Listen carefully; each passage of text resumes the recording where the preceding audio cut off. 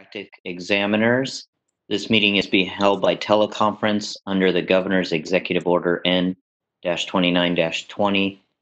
The date is July 16th, 2020, and the time is 9:03 a.m.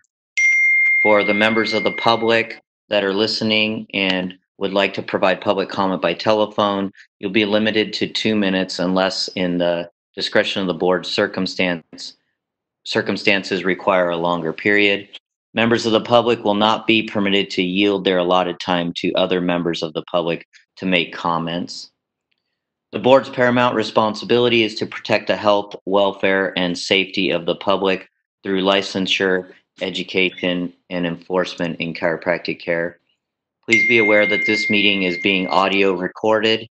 Please turn off or silence all cell phones. We will now take roll call of the board. Dr. McLean, would you please call the roll? Yes. Dr. David Paris. Present. Dr. Dion McLean, I am present. Mr. Frank Ortiz, not present this morning yet, but will be later. Mr. Joe Azzolino. Present. Dr. Heather Dane. Present. Quorum established. Thank you.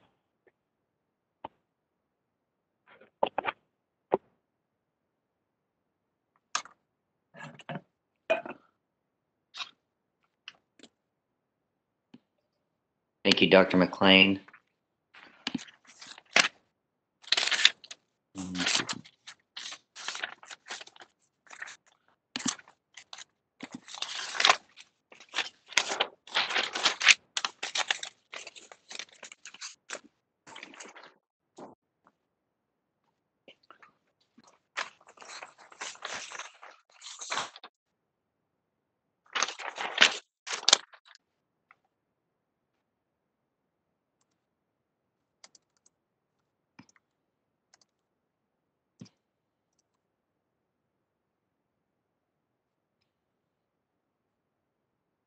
Okay.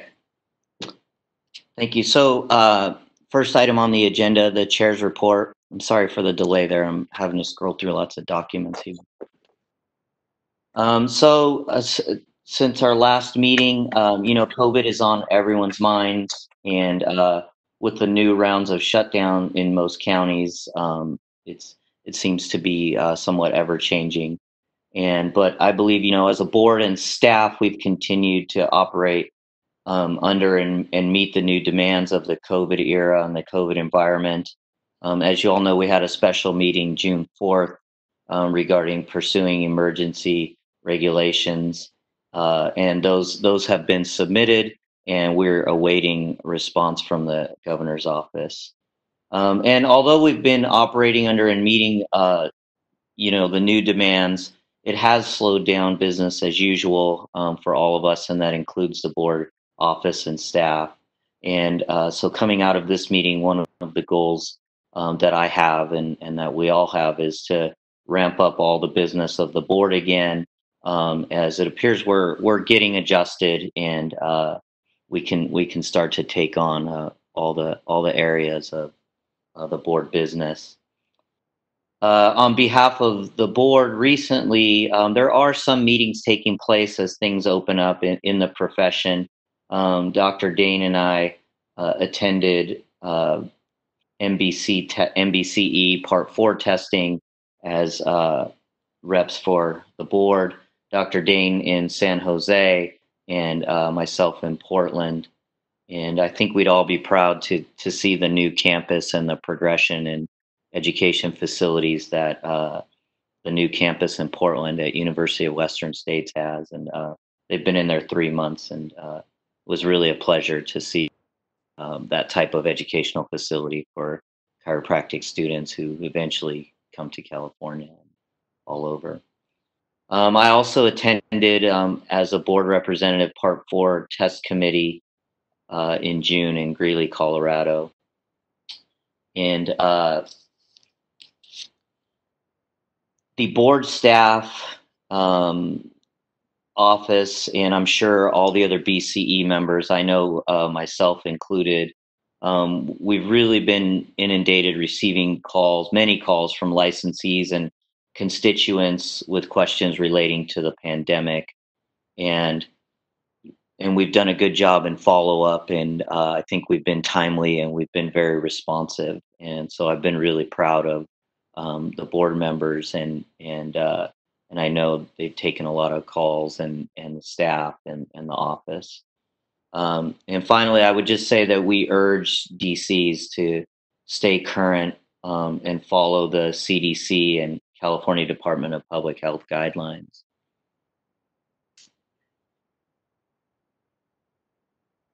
That's all I have as a report. Are there any comments, questions?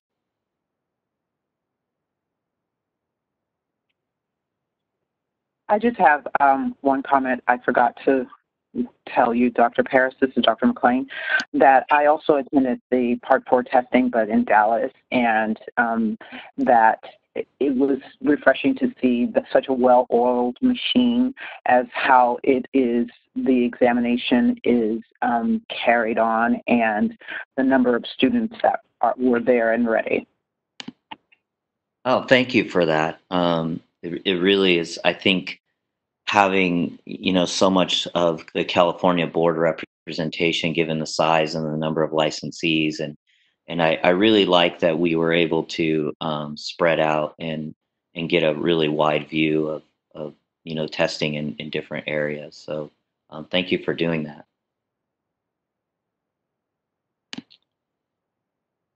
Anybody else? Comments, questions? Okay. Thank you. And so I'm going to move on to agenda item number 3, approval of the January 7, 2020, April 16, 2020, and June 4, 2020 board meeting minutes.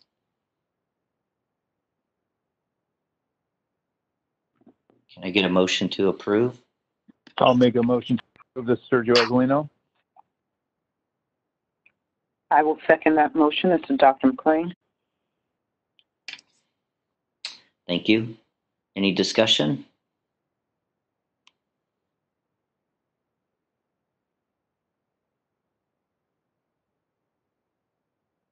Dr. McLean, can we call for a vote for approval?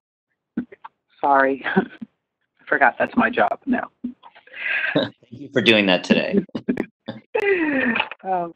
Might have to shake me a couple of times to remind me. So I will call for the vote. Dr. David Paris. Yes. Dr. Dion McLean. Yes. Mr. Frank Rustino is not present this morning yet. Dr. Sergio Azzolino. Yes. Dr. Heather Dane. Yes. Motion passes. Thank you. Moving on to number 4 on the agenda, ratification of approval of license applications. Can I get a motion to approve? I'll make a motion to approve again, Sergio Azzolino. I'll second the motion, Heather Dane. Any discussion?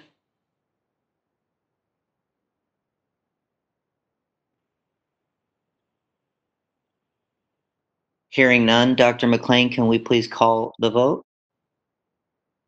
Yes. Dr. Paris, it's Michael Kanotes. We should open for public comment after each item, sir. Thank you. Thank you. My apologies. Thank you. Is there any public comment?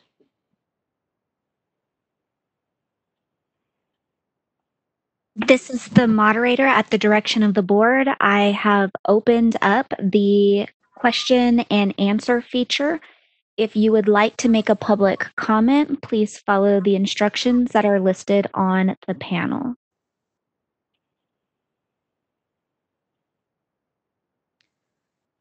In the Ask field, typically in the lower right of the WebEx screen, type I would like to make a comment and send it to all panelists. Any other communication will not be responded to. It is not necessary to identify yourself in order to make a public comment. I will take comments in the order they are received.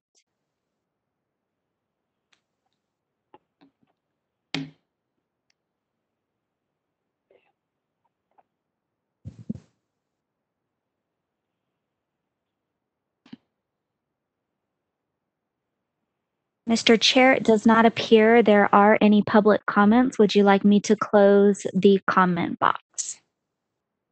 Please, thank you.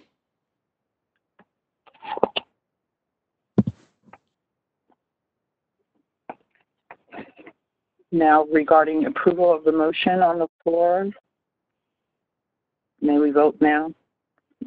Yes, can we, Dr. McLean, can we please call for the vote? Certainly. Dr. David Paris, Yes. Dr. Dion McLean, yes. Dr. Sergio Azzolino, Yes. Dr. Heather Dane. Yes. The motion passes 4-0, none. Dr. Frank Lucino is absent at this time. Thank you.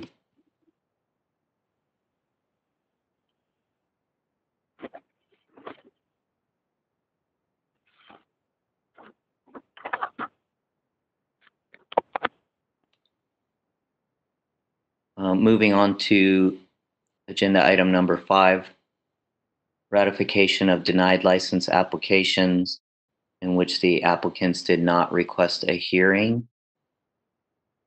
Were there any? Can I ask the board staff? I don't.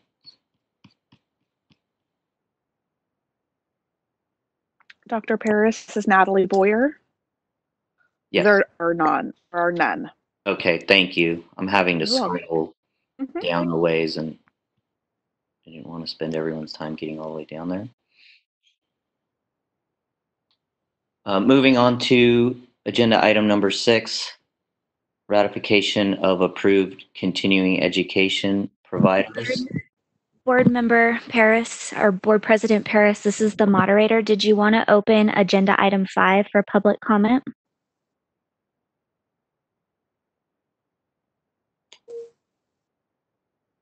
Yes, please. I'm not sure. I guess I would take guidance on as to whether we would normally open it for public comment if there are none. Michael connotes it is an agenda item, so I guess it should be open for public comment, although there really isn't anything to comment on. Okay, thank you, Mr. Knotes. Yes, let's please open it up.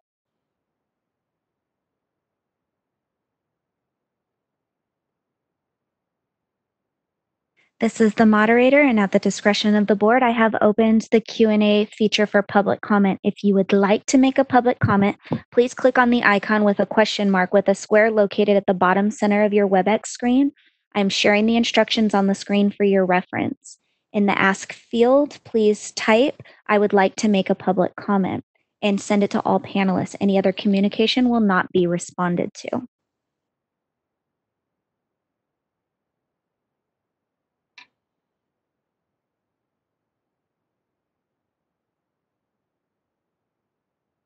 Board Chair, we do have an individual who would like to make a public comment. Please, thank you.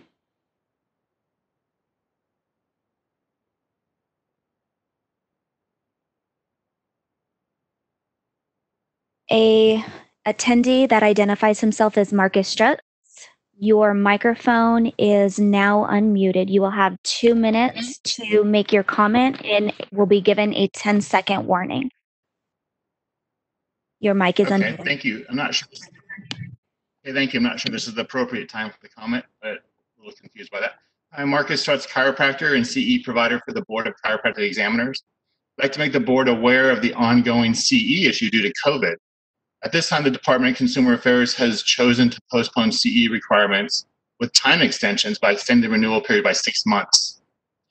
March through June birthdays have till September 30th to complete CE. July and August birthdays have till December 31st. By August 31st, we'll have a 6-month backlog of DCs needing to make up their CE.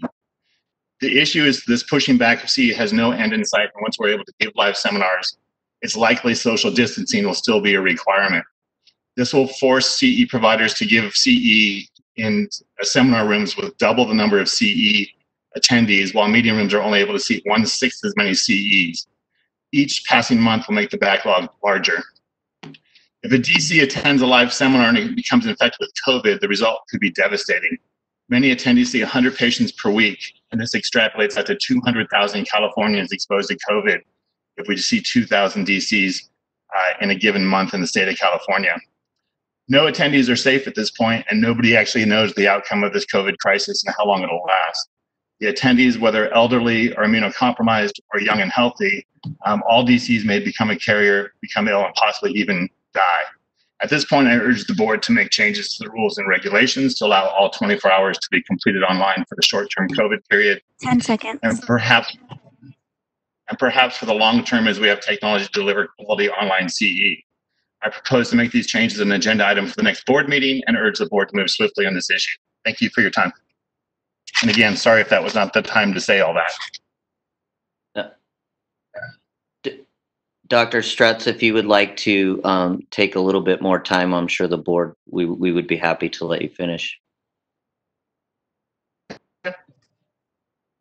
Great. Yeah, so thank you. We're just trying to figure out how to do it right. We put a Department of Consumer Affairs a waiver request in. The board did that. I did that, and they were all denied. So we're trying to come up with strategies of how to make the 24 hours online happen. It's the obvious solution, but the path to that solution seems to be difficult at best. So we're just trying to figure that out. At this point, going the rules and regulations route, although I know it's a little bit cumbersome in time, seems to be the prudent thing to do. So I'm already in communication with Natalie and Robert Julio in making this happen. So hopefully the board can support us with this. So again, thank you for your time. Thank you, Dr. Strutz. Appreciate those comments. Are there any more public comments?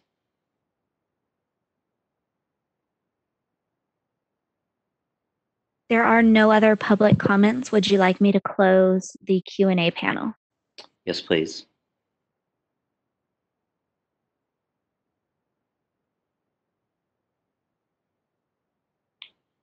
Moving on to agenda item number 6, ratification of approved continuing education providers.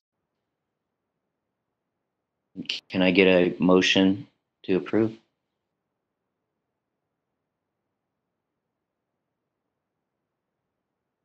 I'll make a motion to approve. This is Heather Dane. Sergio Azzolino, I'll second that. Is there any discussion?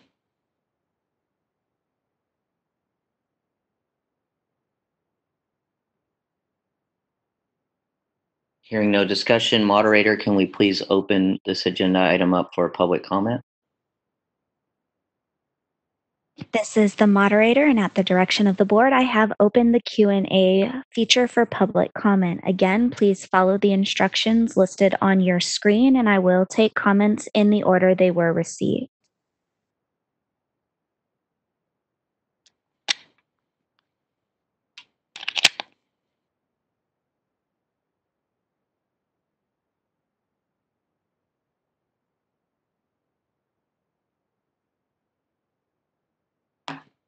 Board Chair, it does not appear anybody would like to make a public comment. Would you like me to close this feature?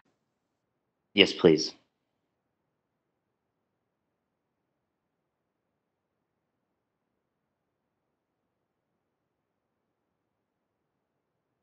Dr. McLean, can we please call for the vote? Sure. Regarding approval of ratification of approved continuing education providers, Dr. David Paris, Yes.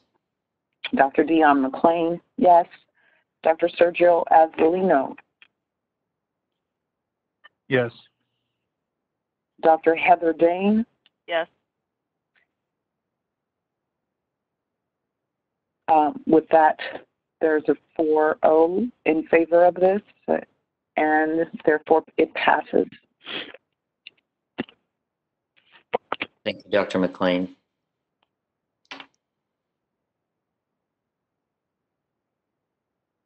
And I would like to ask that we have the ability to take agenda items out of order and have any other public comment before the executive officer's report.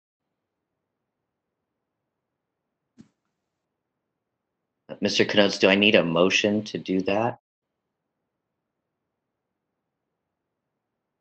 Dr. Paris, are you suggesting to move the item for public comment on items not on the agenda? Are you taking up that item now? You can take up items out of order, and that's within the discretion of the chair. Yes, Michael. Yes. You certainly may commence that. We agendized that items may be taken out of order in the narrative at the end of our agenda, so the public is certainly noticed of that.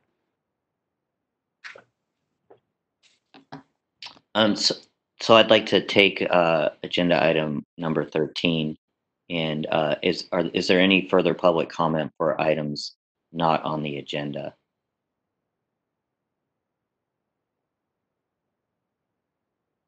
Moderator, can we please open that up? This is Dr. Paris, Yes. Surgeon Rosalino here. I would just state that it may be wise that we revisit that because we may have people that, regardless of them being noticed, we're not prepared to provide their public comment right now, and that may create a little bit of a challenge, in closing the meeting. So I would just suggest we revisit if there are others that we're not prepared to discuss their agenda items right now. Excuse me, this is Robert, and Michael, you would need to answer whether we could still do it again at the end of the meeting and have it now as well.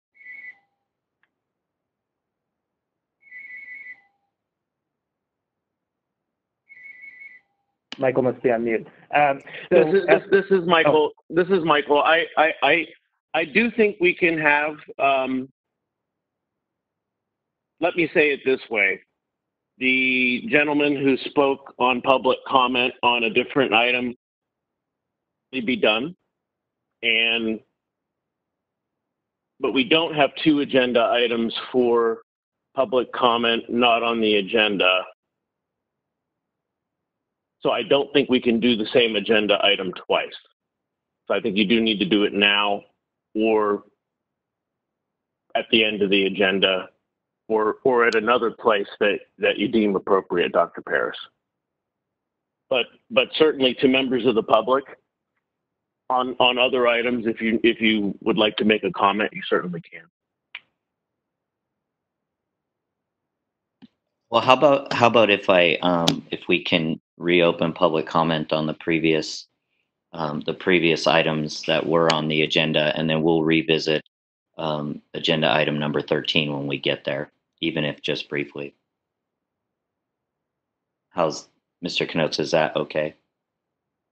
Yes, I think that will be helpful. Why don't we open public comment for the items previously on the agenda, including, I think we missed public comment on the minutes item.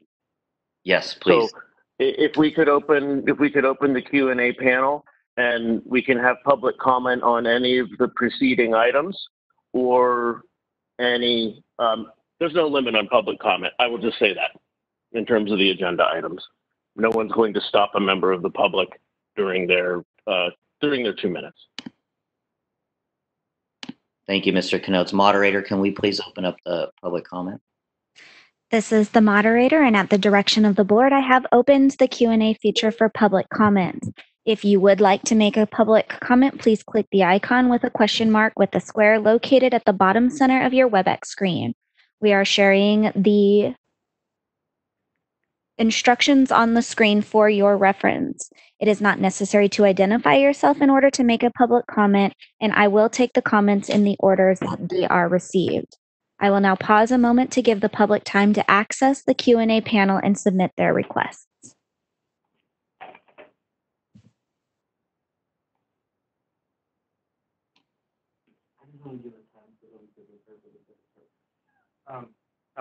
We're fine. Don't worry about that.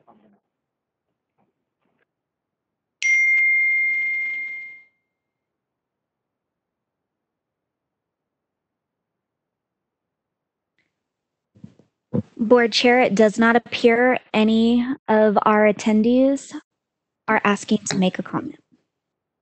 Would you like me to close this feature? Yes, please.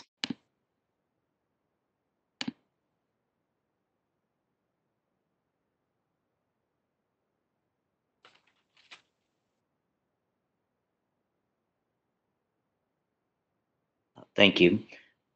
Moving to agenda item number 7, Executive Officers Report.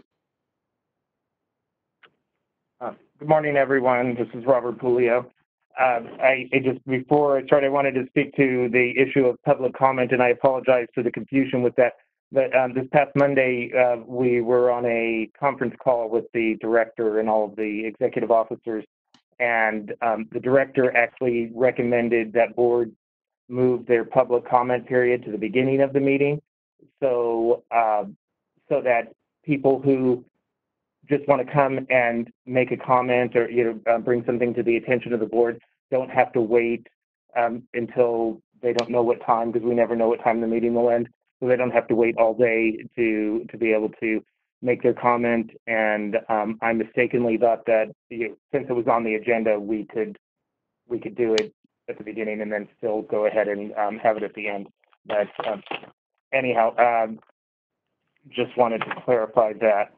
So for my report, I'm going to update you on admin, budget, licensing and enforcement issues, and also IT.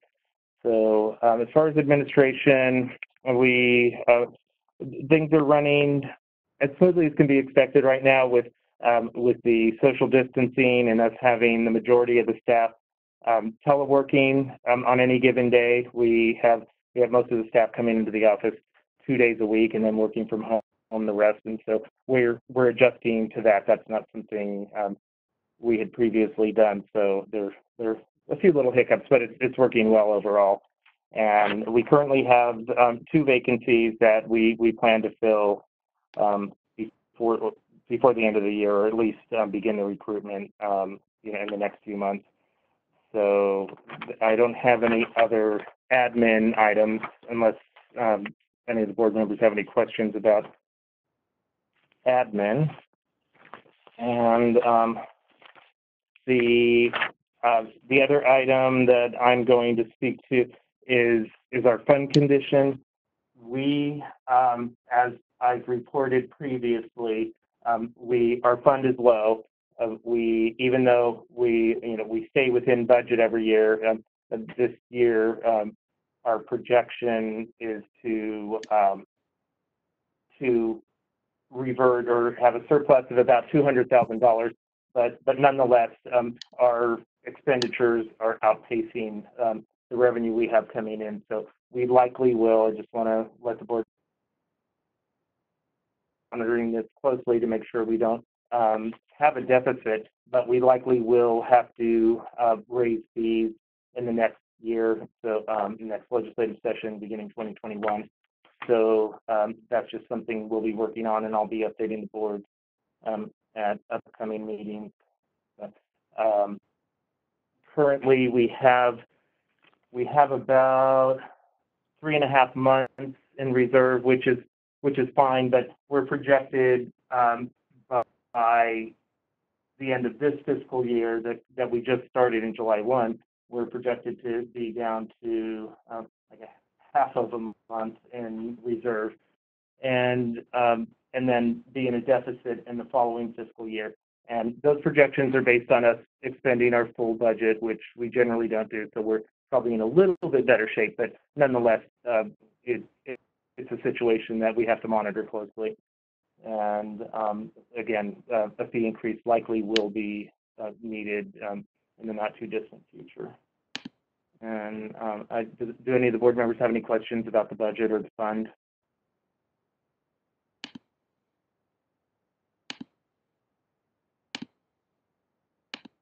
Hearing none, I'll move on to the next item, which is licensing update. And I'm going to turn this over to our licensing and administration manager, Dixie Van Allen.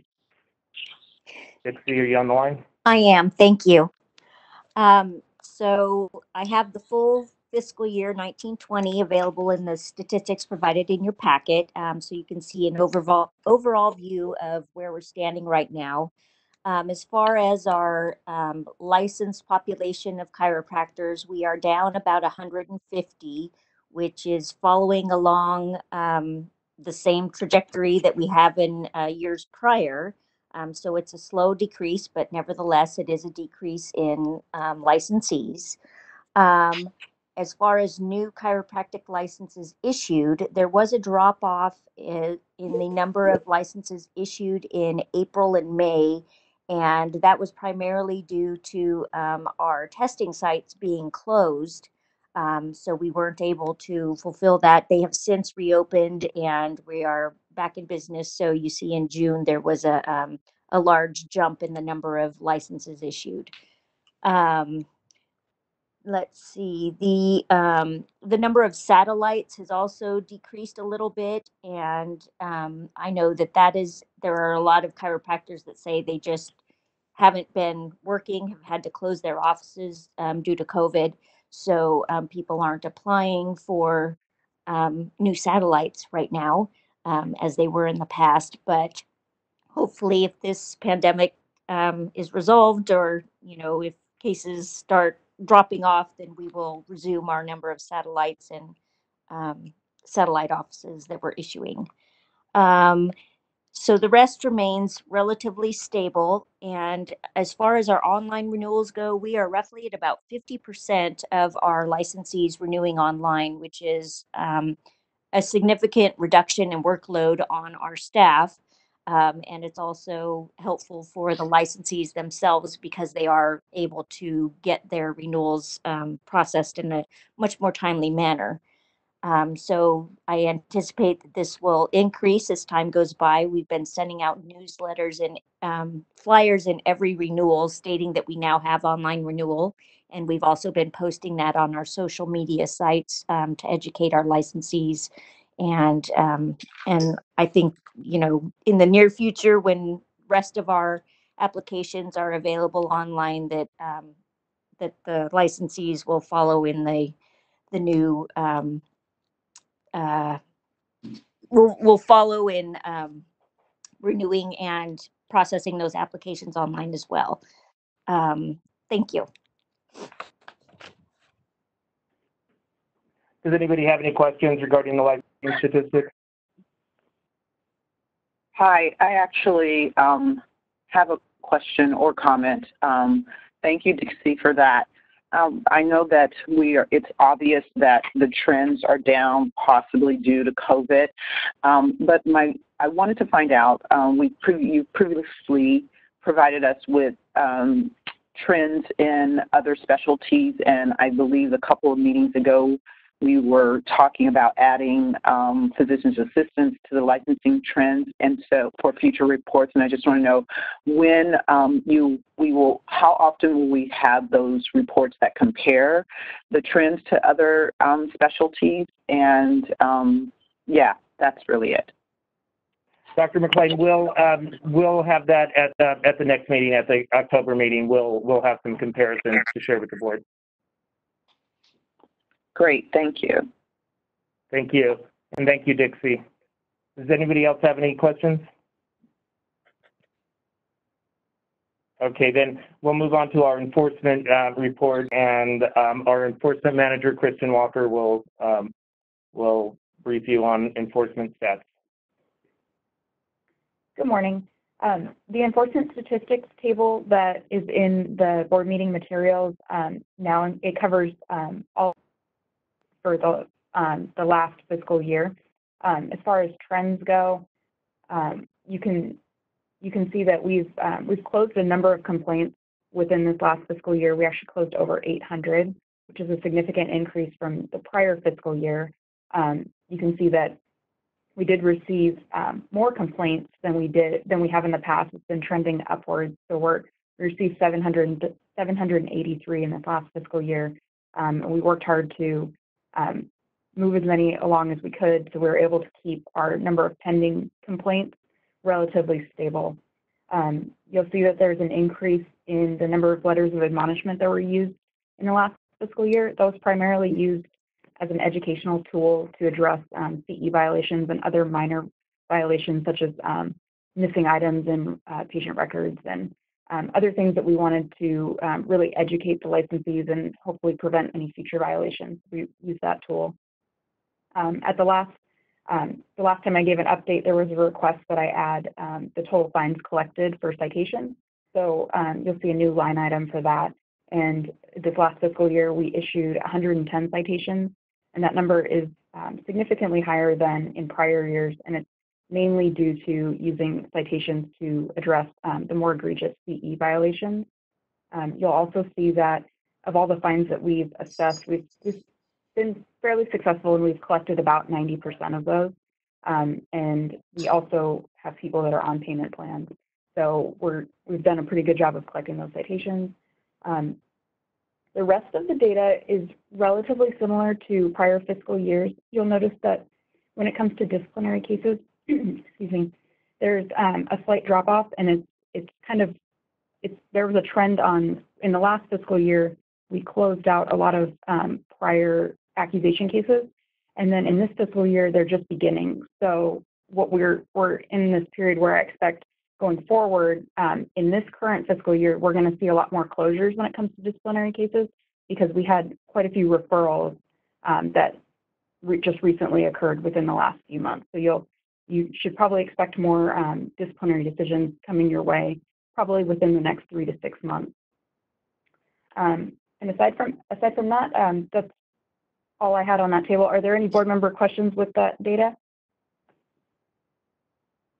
Thank you for explaining that, Kristen. There was a notice, this is Dr. Paris, there was a noticeable slowdown in disciplinary referrals. And so thank you for that explanation.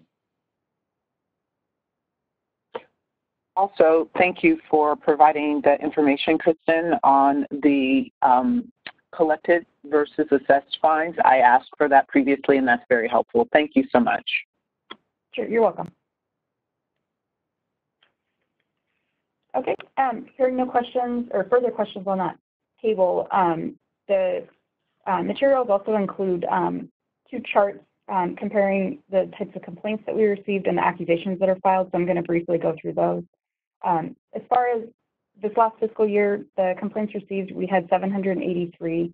As far as the trend goes, we're seeing similar types of complaints that we've been getting within the last few fiscal years. Aside from failed CE audits, which made up a little under half of our workload, we have complaints that are presenting with general unprofessional conduct, improper advertising, cases that we open as a result of a licensee arrest or conviction, complaints that present with allegations of fraud, and then also complaints with allegations of negligence or incompetence on the part of a licensee. So it's very similar with what we've had in prior fiscal years. And then as far as the accusations that were filed, the number that were filed was down in this last fiscal year compared to prior years. And like I said, we're just in this transition period where we were closing out older cases, and the newest cases, there haven't been accusations filed yet. So we have a little bit less data, but it's still similar with what we see in prior fiscal years. The primary violations resulting in accusations against our licensees remain gross negligence, sexual misconduct, criminal convictions, and serious record keeping and billing issues, general allegations of fraud. Are there any questions on those?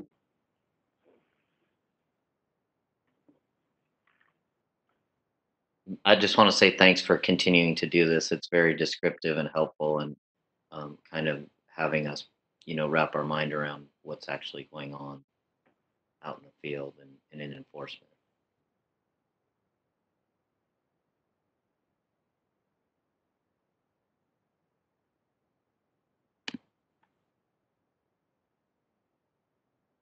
Okay, and so it looks like that's it, and then I'll turn it over to Marcus to provide an update on our IT program. Good morning, everyone. I just have a couple of brief updates. We've continued to push forward with attempting to modernize our systems. Late last year, we were able to actually begin accepting online payment for renewal and satellites. And as we continue to move forward on our larger IT overhaul and new system integration, um, our first release to the public will be at the end of August, and the expected functionality, the acceptance of the initial license application. So new applicants will be able to submit and go through a completely paperless process on our side where they can submit their application online and they will receive feedback and correspondence from the board using an online portal where they'll log in and have access to all the information on a dashboard similar to what you see on other products or things that you use in your personal life. And that's something that I, along with a couple of folks on the staff, have been working on with DCA OIS and our IT vendor. And that complete project, will probably last another 12 to 18 months. But it's something that we've been working on and making some significant progress towards modernizing a lot of the board's functionality. And then also, um, as we transition to the new system, we're taking an iterative approach, and so we're not just gonna be taking um, full things away from the board, such as the functionality. So, also with the August release, we'll be able to complete license renewals using the new system. So licensees will go onto the online portal, they'll enter in their information and get hooked up into the system, and they'll send and receive correspondence from the board and be notified of their upcoming renewals using the system dashboard. And so that'll be really helpful as the licensees will have access to a lot more information than they've had in the past, and they can again complete these transactions online. So I think this would be helpful, and we'll continue to push the board forward and its ability to transact things online, especially in light of COVID, and any possible, pandemics or disruptions to, services going forward. It's important and vital that as a program and for the protection of the public that we're able to transact and do more of these functionalities online. I think as far as and then there's a couple of other things that we've done since the last time we've discussed this. Both Kristen, Dixie, and I, we've been trained on DCA's reporting system called Qbert.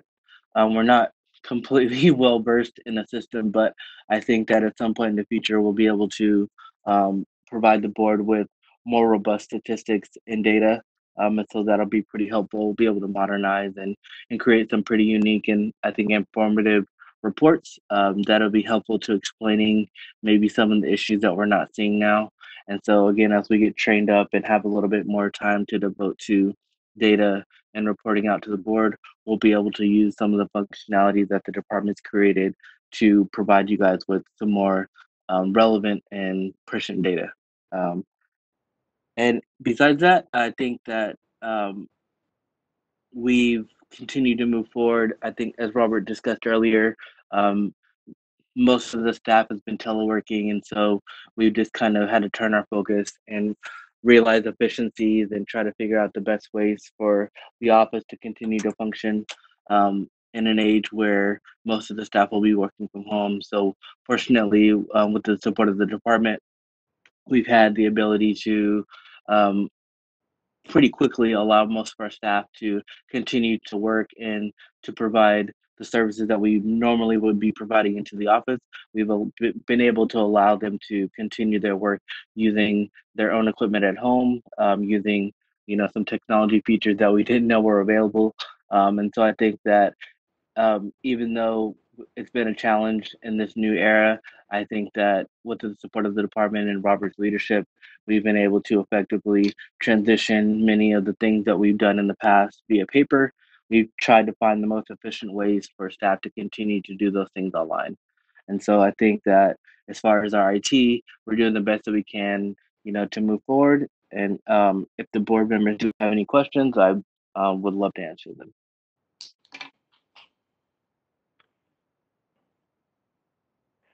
Thank you, Marcus. If the board members don't have questions, I just want to thank Marcus for overseeing all of this IT transition. He's quite a bit younger than me and much more technologically savvy, and he's really been single-handedly coordinating. He's been the liaison with the Department of Consumer Affairs and ensuring that this is all going smoothly and making me and the board look good. So I appreciate all the work he's doing. And I also want to thank all three managers for everything they're doing right now. We're dealing with a lot of transition right now. The whole IT system, not only will we be getting a new system that everybody has to be trained on, but our processes will be changing, once we're automated, because currently we have currently we have, I'm sorry, I saw a text and got distracted. Virtually no automated systems. We do most of our processes manually. Renewals come in the mail, they have to be cashiered, and then they have to be entered into the system. And as we advance with technology, that stuff will all be happening online and will eliminate a lot of the work that we're having to do here in the office. Just the volume of mail that's already gone down with the ability to do online renewals is amazing. So the paper that we're not wasting is really impressive. There's a lot of positive changes that are coming from that these transitions with that. And then, in the midst of this whole IT transition, we had the COVID pandemic and had to transition to telework and other modifications. And the staff and the managers have been amazing in rolling with this. It's been challenging, but we're keeping up, and I just want to thank everyone for their part in this. And I believe Mr. Ruffino just joined us. I don't know if he's connected yet. This is the moderator. I still don't have him showing. Okay. Thank you. I'll help. I'll follow up with him, but he'll be joining us shortly. And then one last thing, we have a 15-minute break, and then we have a couple of presentations. We tried to schedule because the presenters are out of state, and so we tried to give them a specific time, and 11 o'clock is when the first presenter starts. So I was thinking we could take our 15-minute break, and then Dr. Paris, if you wouldn't mind, we can take up agenda item 10 following the break, and which is update on the waiver we submitted for curriculum, and then hopefully by then we'll be pretty close to 11. Dr. Paris, or is Dr. Ruffino on? I don't think he is. I'll communicate with him when I'm done here, and then we'll get him online.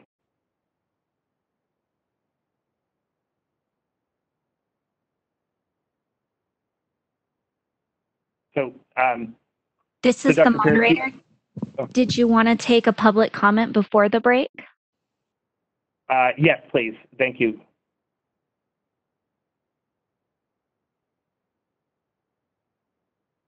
Board Chair Paris, would you like me to open up for public comment? I think Dr. Paris got disconnected. I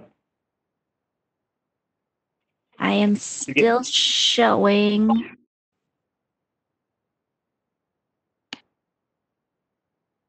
Yes, let's take public comment. Yeah, so if we could take public comment, and then we'll get the two board members back online, and then take our break. This is the moderator, and at the direction of the board, I have opened the Q&A feature for public comment. If you would like to make a public comment, please click on the icon with a question mark within a square located at the bottom center of your WebEx screen. I'm sharing the instructions on the screen for reference. It is not necessary to identify yourself in order to make a public comment, and I will take comments in the order that they are received. Please note that the Q&A feature is being used only as a means for the members of the public to represent that they would like to make a verbal comment. Once unmuted, the member of the public may verbally state their comment. I will now pause a moment to give the public time to access the Q&A panel and submit their requests.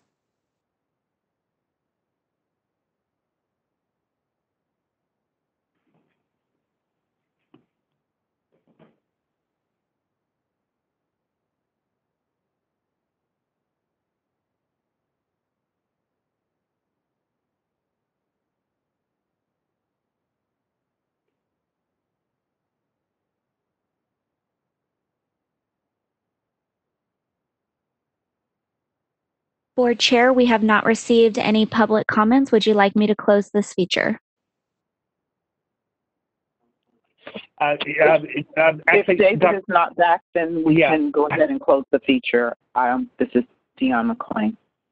Yeah, Dr. McClain's the vice chair, so until we get David back online, she'll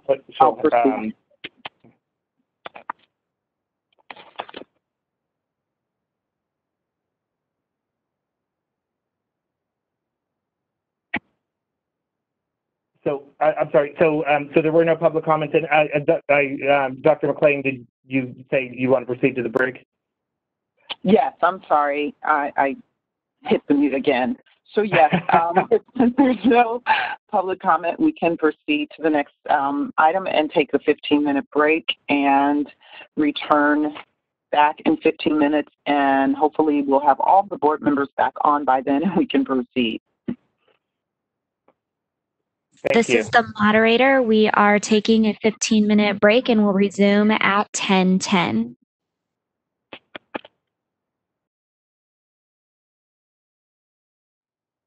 Okay, sounds good. So if Brittany, if you can resume, and then Dr. Paris can. Hold on. I think agenda item 10 is probably a little bit. It's going to require a longer discussion than is probably enough time. I think Dr. Edwards will. I think we'll be able to get her on in about 5 minutes. And so I would say let's just hold off and do that presentation if you want, Dr. Paris, or I just want to make sure we're doing it in order that's sufficient for you. That's fine. I was just trying. I thought if we had enough time, but yeah, I'd rather make sure we have enough time for the full discussion. So let's just wait. Okay, thank you.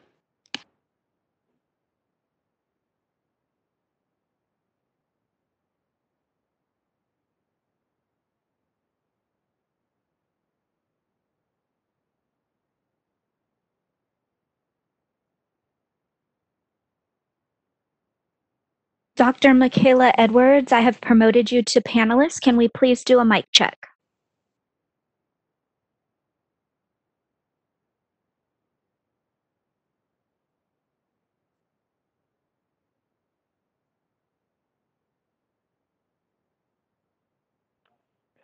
Marcus is walking her through it. She couldn't hear you, Brittany.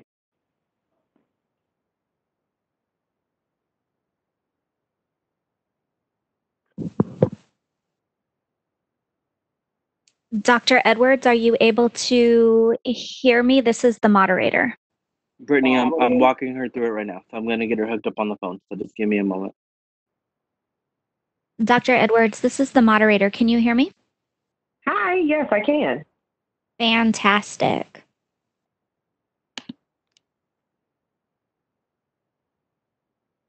Board Chair Paris, would you like us to go ahead and proceed? Yes, please. Do we have everybody back? Is everybody back on? It does appear that we have everybody. I'm still waiting for board member Frank Rufino to join us, as I have not seen him log in as of yet. Yeah, he was having a technical problem. One of the staff was helping him, so he should be on momentarily. Hello, this is Natalie Boyer. When I spoke to him, he implied that it was another 15 to 20 minutes before he'd be able to get on. So I anticipate probably another 10 until we hear from him. Okay, so then we can proceed. I will keep an eye out for him. Dr. Edwards, I do ask that when you need the slides progressed forward to please make an indication so we know to advance your slides. Okay, sounds good. Thank you very much. Okay, One thank moment you. prior to Dr. Edwards' presentation, I would like to ask Executive Officer Polio if you'd like to introduce the topic to give a little context to this presentation. Thank you, Marcus.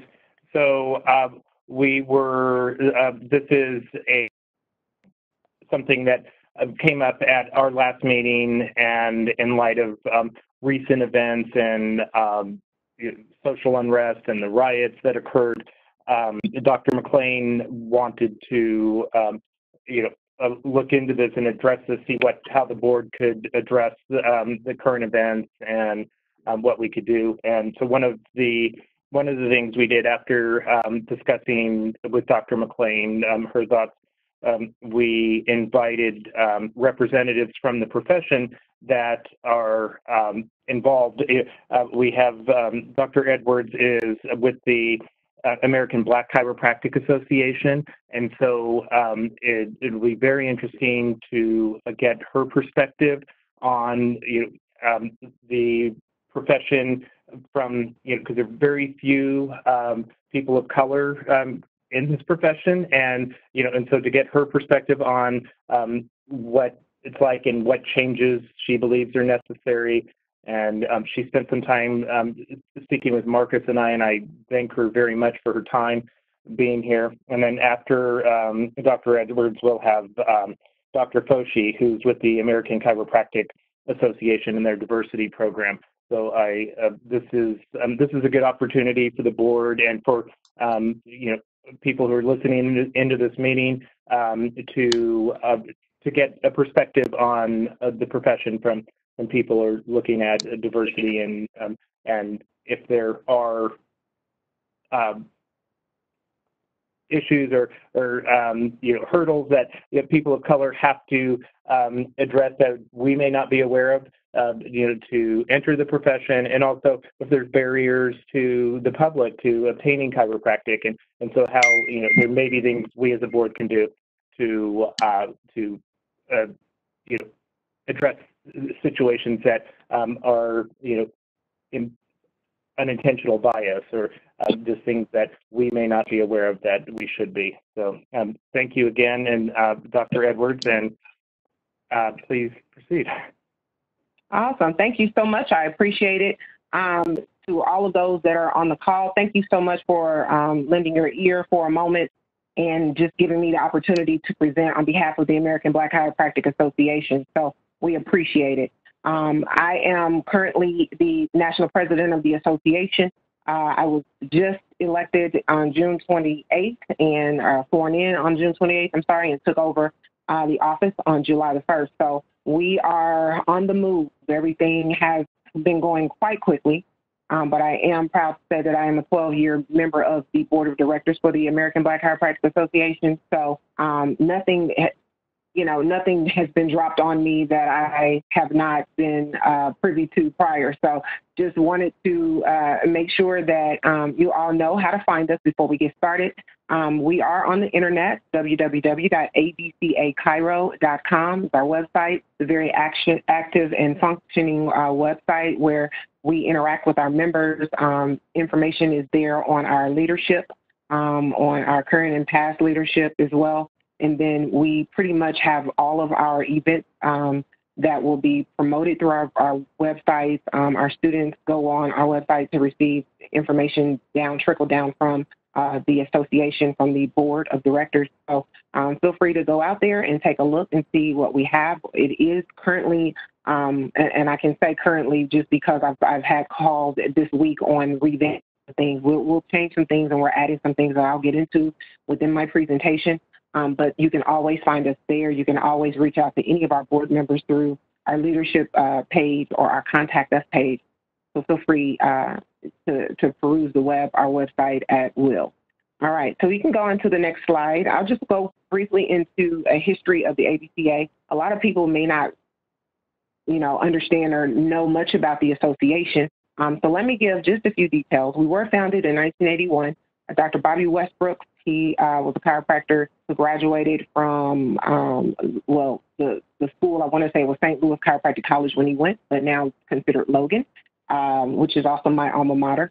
He founded the association in 1981. He had a group of colleagues, and they figured the issue within the profession was that they were just not able to get a lot of the information from the chiropractic world to the communities in which they serve. So there was a lot of disparities there.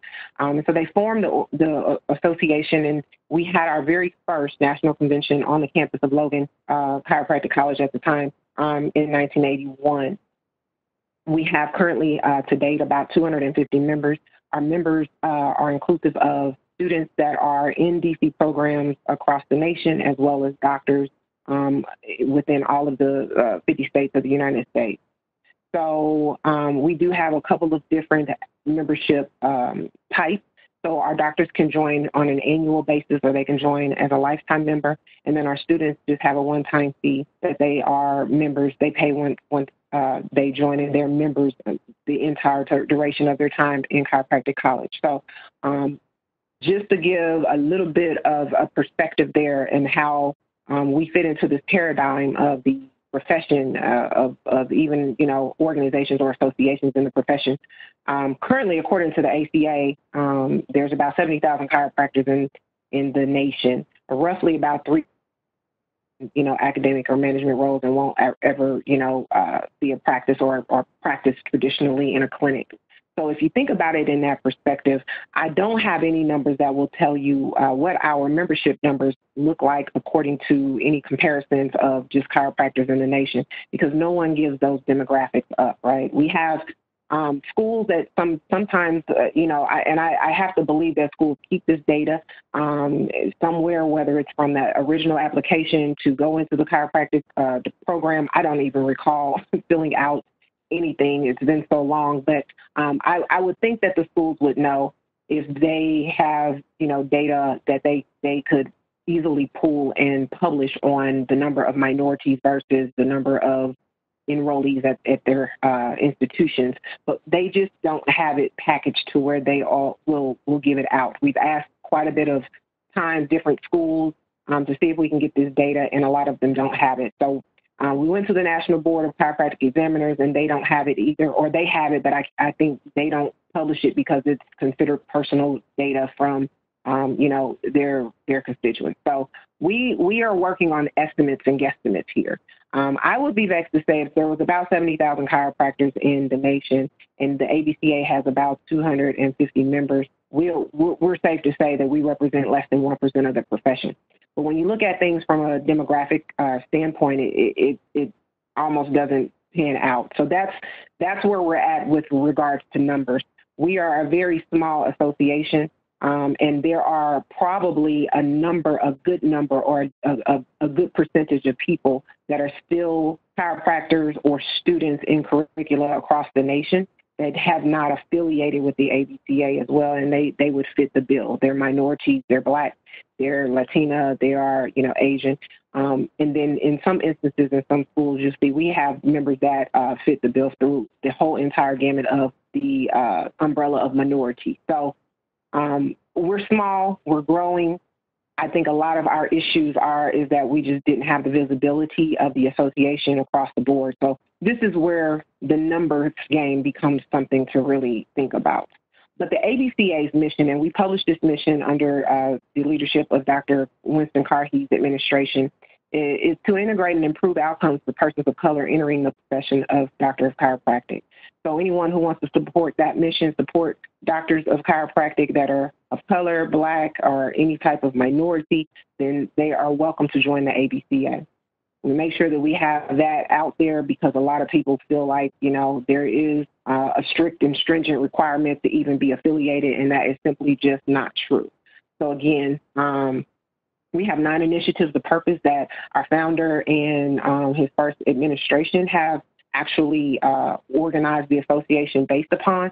I'm not going to go over all of them. They are actually on our website. We do have a mission page on our website. You can feel free to look at them. But as of right now, where the ABCA is at under my leadership, we have 3 of those initiatives that become the main focal point of our being right now, and that includes mentorship, leadership, and scholarship. We can go to the next slide, and I'm going to break down each of those just to kind of explain what's happening with the ABCA, our students, and our ideas with regards to what's happening today. So in mentorship, we focus the 250 number that was on my first slide of members. The bulk majority of those members, honestly, are students. So our students are pretty much the vital force right now of the ABCA. And because our founder actually founded the association with the idea of supporting the students at will, because of course they will be the future of the profession within, the community, so to speak. He basically created a program within our organization that gave a lifeline to the students at these colleges so that they could get, firsthand knowledge on information that just isn't filtered through within the curricula on how to treat and best to help the patients in our communities nationwide. And so we take mentorship really hard to its heart because there is pretty much a lot that happens within our community that we are not necessarily taught or presented to us as students as focal points. So within our membership, we actually have added a new membership category to the ABCA membership tier that caters to new doctors that have just graduated. So upon graduation, up to 5 years post-grad, we add them into a new category membership where they receive exclusive training with contracted affiliates, which are all affiliates of the ABCA that include owners that are members of the ABCA. So these are your organizations like Evoke, Chiropractic Coaching, Kairos Culture Training, and then, we do have affiliates with Integrity.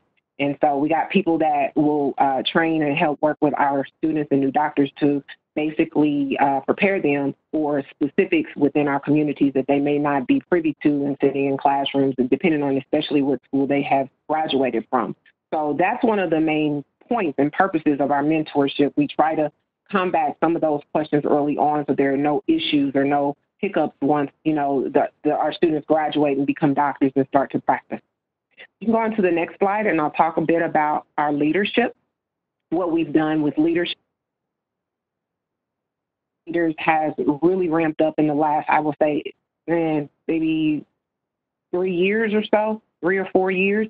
We've really tried to figure out how we could present leaders for the profession that are to actually represent on main stages, in front of classrooms, on boards of directors, on state boards, on national association boards, how we could do that and make sure that we are well represented so that, number one, the opportunities are presented, and number two, when we do show up on those large stages, that people recognize and understand, and then maybe others will feel comfortable even inviting or also, recognizing that we're there. And there is a need to, increase in those numbers. So with that, we actually have begun making sure or vetting all of our members that are actual speakers so that we could sponsor our own speakers or get into the game of CEUs where you are certifying certain individuals to represent the ABCA and speak and contribute to continuing education credits. A long-term goal that I was just speaking with someone about yesterday was in hopes that we can get all 50 states to add, a diversity to our credit that will be required to each state. I don't know. Those are preliminary, conversations, but just thinking out loud, the idea would be that we would actually be the gamut of providing such speakers and be the ones to do that and send speakers out when, they are needed. So we're collecting data at this moment, and we're revamping our website so that we can actually promote our speakers. And if people, organizations, companies, schools need a speaker, then they know the first thing that they could do is go to our website and see who is available and book them directly through the ABCA. So that's one thing that we're working on. Another thing that we've brainstormed about was the fact that, we don't have many African-American, Black, or minority teachers at these schools, and we don't have the same with regards to faculty and, executive offices are concerned. So the ABCA has, we're ramping up also in the next 30 to 60 days. We'll have a segment on our website where you can actually, post your jobs for positions within the profession in our members only section to ensure that a very, distinctive group of people receives the job posting or has access to it. So we're working on that, and we also are working on, working with the schools on some research. So I will talk a little bit more in depth about the research in a second, but I wanted to, put that out there as well. One of the line items within our mission is research as well, and so the ABCA has not taken part in active research to this point, to my understanding, and so that's something we're also looking to go into. You want to go to the next slide? I'll go briefly over scholarship, of course, as I said before, was one of the main points that Dr. Bobby Westbrook was very adamant about in founding the ABCA. He wanted to make sure that our students were at least supported in some way, and so fundraising efforts are always underway to raise funds for our annual scholarships. We currently give away anywhere from 3 to 5 scholarships a year. And these scholarships are to our student members only, and the award amounts vary according to our fundraising efforts. But one of my main goals and initiatives that I ran for president under is to officially establish a Harvey Lillard endowment so that we can fully fund a true fund that, lives on and is a continual contribution to our bottom line of scholarship, awards that we give out each year. So we are going to undertake the initial phase of the endowment and raise $25,000 to fully fund our first scholarship in 2021. So as soon as we're able to start rolling that out, that will be something that we'll publicize and make sure we, get as much help as we can to reach our goal. But that's one of the main things that I also ran on. You can go on to the next slide. And so basically what the ABCA has literally been rolled into, kind of like, the bowling ball just coming down the aisle. We were rolled into, of course, just a time in history where our nation has, been shaken with civil unrest. And so with the death of George Floyd in Minnesota, we completely were forced to take an active approach to helping our students maneuver through this entire time frame, not only, COVID with the pandemic, but also then with the civil unrest that happened. So a lot of our students reached out, and so much was flooded into the ABCA as far as what has been going on. I mean, most people then at this point feel like they have actually, found a way or found a reason to,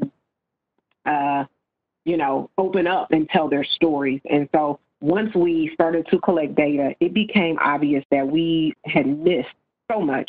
And when I say missed so much, it's just that we have so many students nationwide, and we're a volunteer board of anywhere from 13 to 20 people in any given administration. Sometimes it does get broken, and you may have a regional director that it just isn't connecting with the students in his or her region, or even one particular state of his or her region. And so they may miss what is going on at these schools. But we learned that a lot of disparaging things were actually, happening, and the students were literally going through a lot. And so we decided it was a perfect time to actually start the D&I conversation. So as far as diversity and inclusion are concerned, what I did was I wrote a letter, a call to action to each school president in the nation that basically introduced them to the ABCA and our initiatives, and also discussed the idea of hearing more about and learning more about each school's plight when it comes down to diversity and inclusion. Not all schools have a D&I representative or a committee, even less knowing a department. But while other schools are so far ahead of the curve with this situation that they have all three, and they're, working well into making goals that are already included within the school's goals or mission statement that they publish.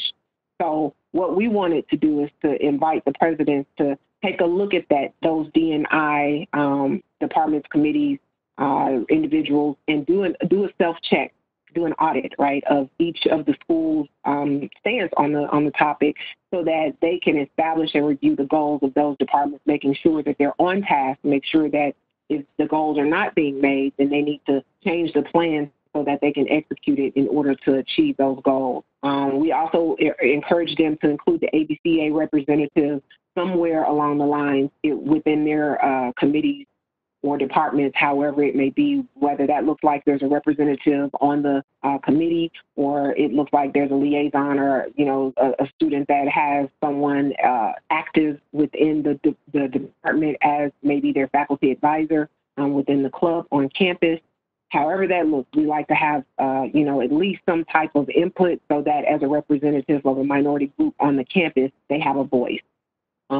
And then we suggested that each of the schools added diversity training to their staff, or in some schools may opt to do it with students as well, which we encourage. But we're working with a couple of schools that have done this in the past, that actually have lists that are pre-created, that we could actually make suggestions to schools to use. So that was one of our suggestions, is to add this diversity training for staff, or staff and students.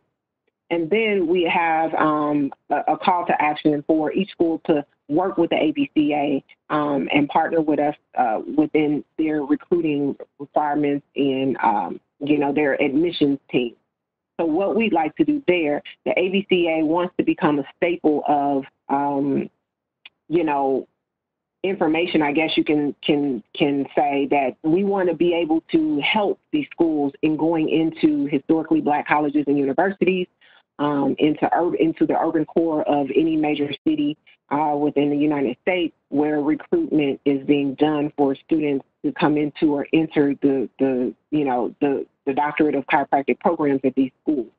Currently, at this time, most of the schools have a recruiter or an active admissions department, but they are not recruiting in the spots that would likely get them in front of the most or the highest number of minority students that are, would be qualified to make a decision for DC school. And so we want to work with the schools in helping them to get into these places.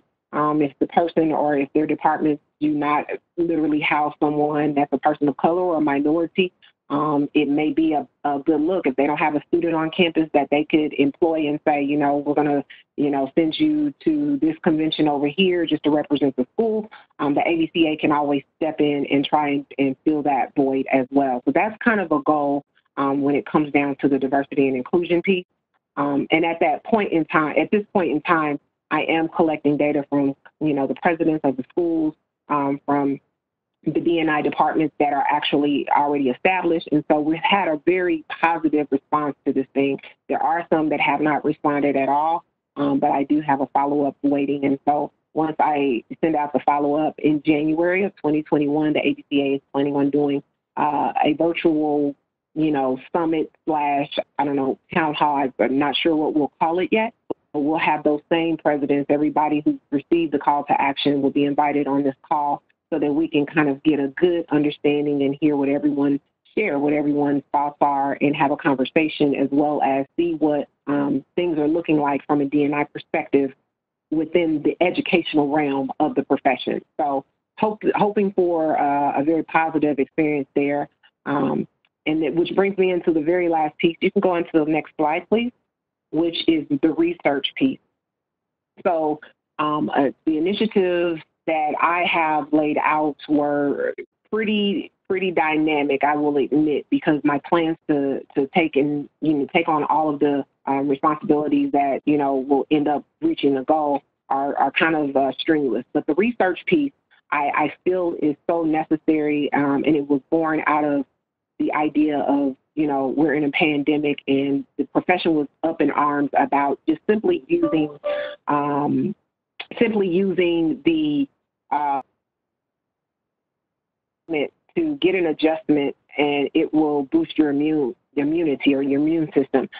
So much came out of that conversation because we just didn't have a lot of concrete or top-notch research that was out there. And I know our board of directors had a conversation probably 3 times about that, because we were like, we need to put something out there and we need to make a statement and according to the pandemic. But we struggled. We struggled with finding, some research that we really wanted to use and put forth there. And so I thought, okay, so there's a problem with the resolution. And so we thought to get into the research idea.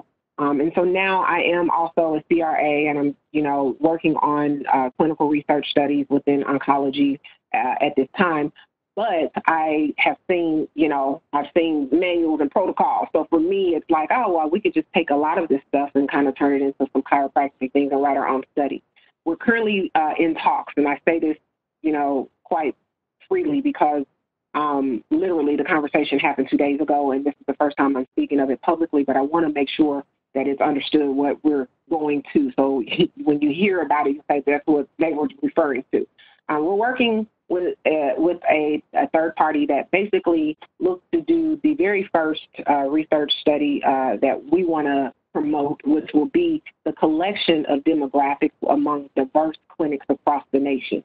So the idea is not necessarily to come up with tangible a tangible abstract to find a problem. The purpose is to collect data to find out if the schools are teaching adequate ideologies when it comes down to, issues within certain communities or within a certain demographic of people, so that our doctors within this diverse group of people or clinics are actually qualified to treat the people's needs within their community.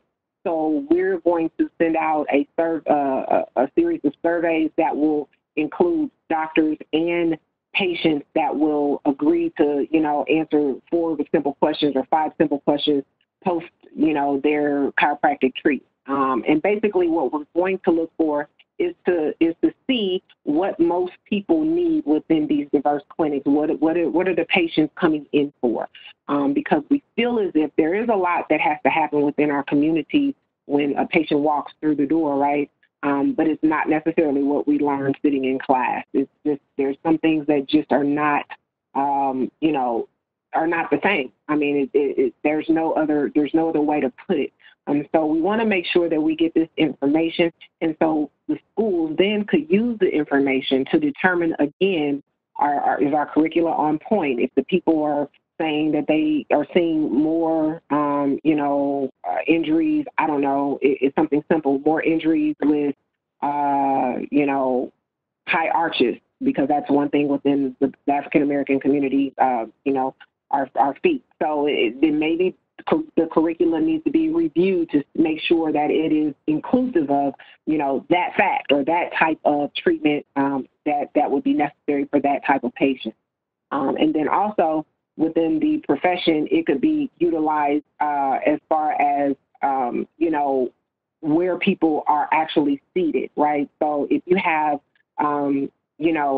a school like Texas Chiropractic College, or let's use Sherman, because Sherman is kind of, I don't want to say isolated, but it's a little ways from the next major city.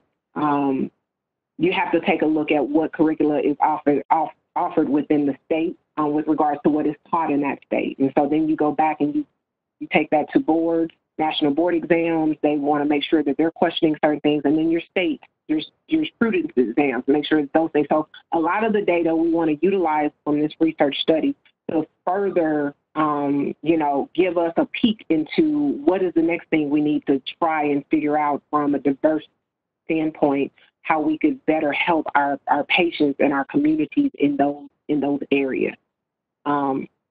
So there's a lot of things that's on the horizon for us, but I mean, that's completely what that's an overview of what it is that we're looking at.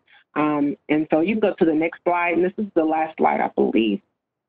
It will be the next to last slide. So what a lot of the questions, the main question I get is how can we help and what can we do?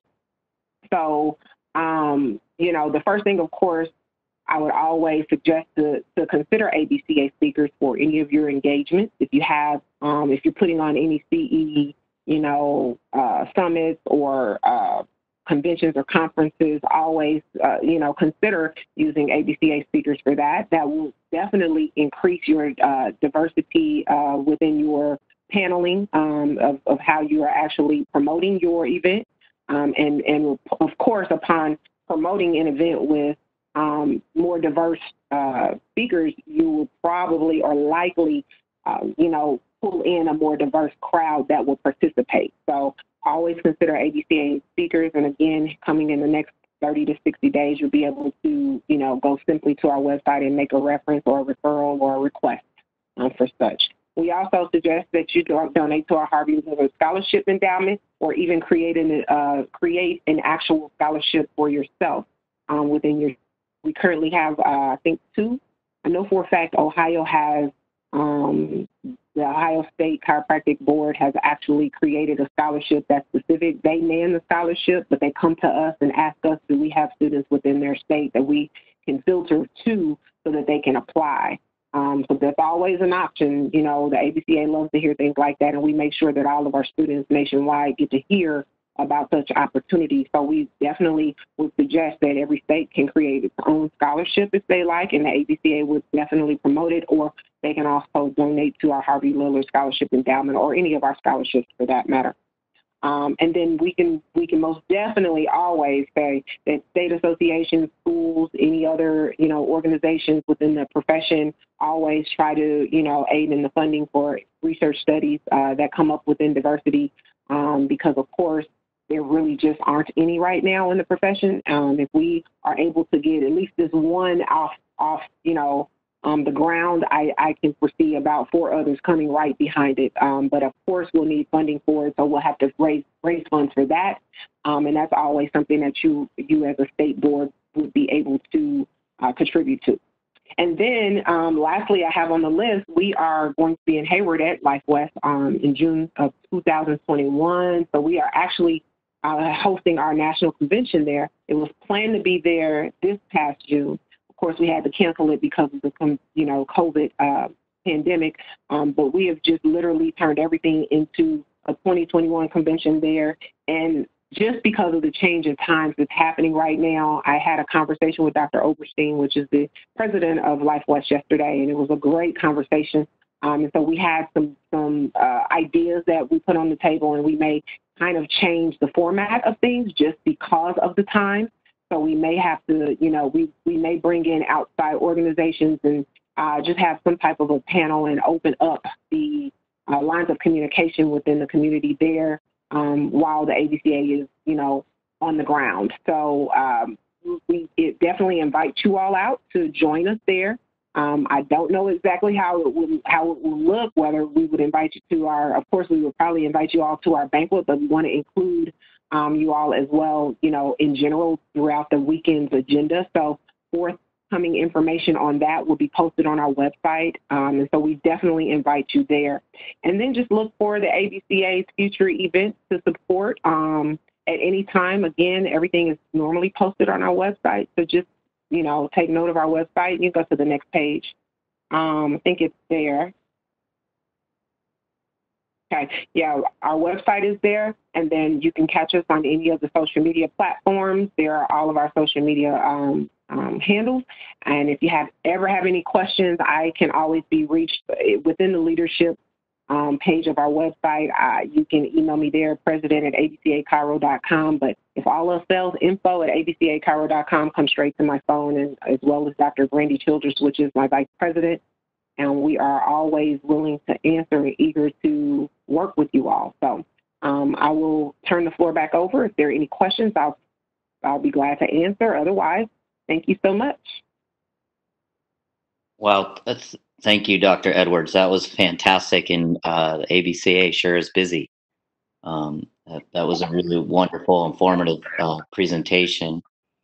It's really hopeful and inspiring to see the ABC doing the work they do, and I know that you've recently connected with the clinical compass in a more meaningful way, and I hope, yeah, and I think that's fantastic, and I hope that connection bears some fruit in your research goals and the projects that that you described, and in helping us all overcome these disparities in healthcare.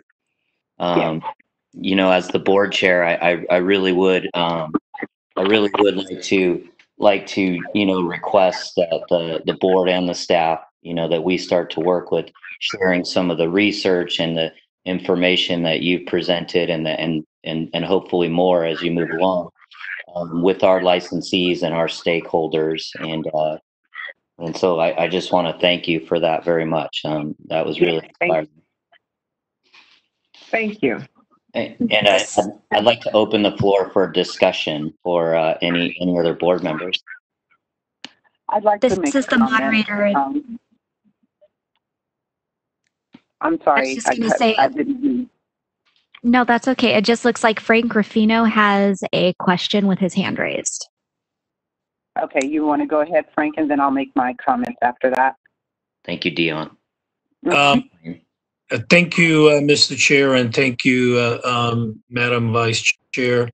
I just joined, and sorry for being late, but I had another commitment.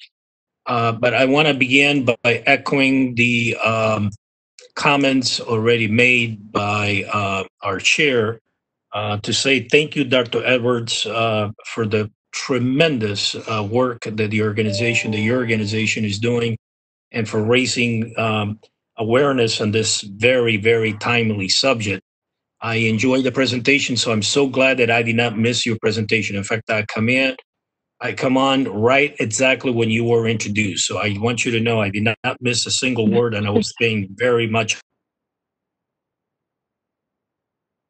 By the way, the ACA blogs, I believe it's of 7/9/2020, and I know and forgive me, but let me indulge in reading two of your statements, which I think are very important, and we cannot say it enough.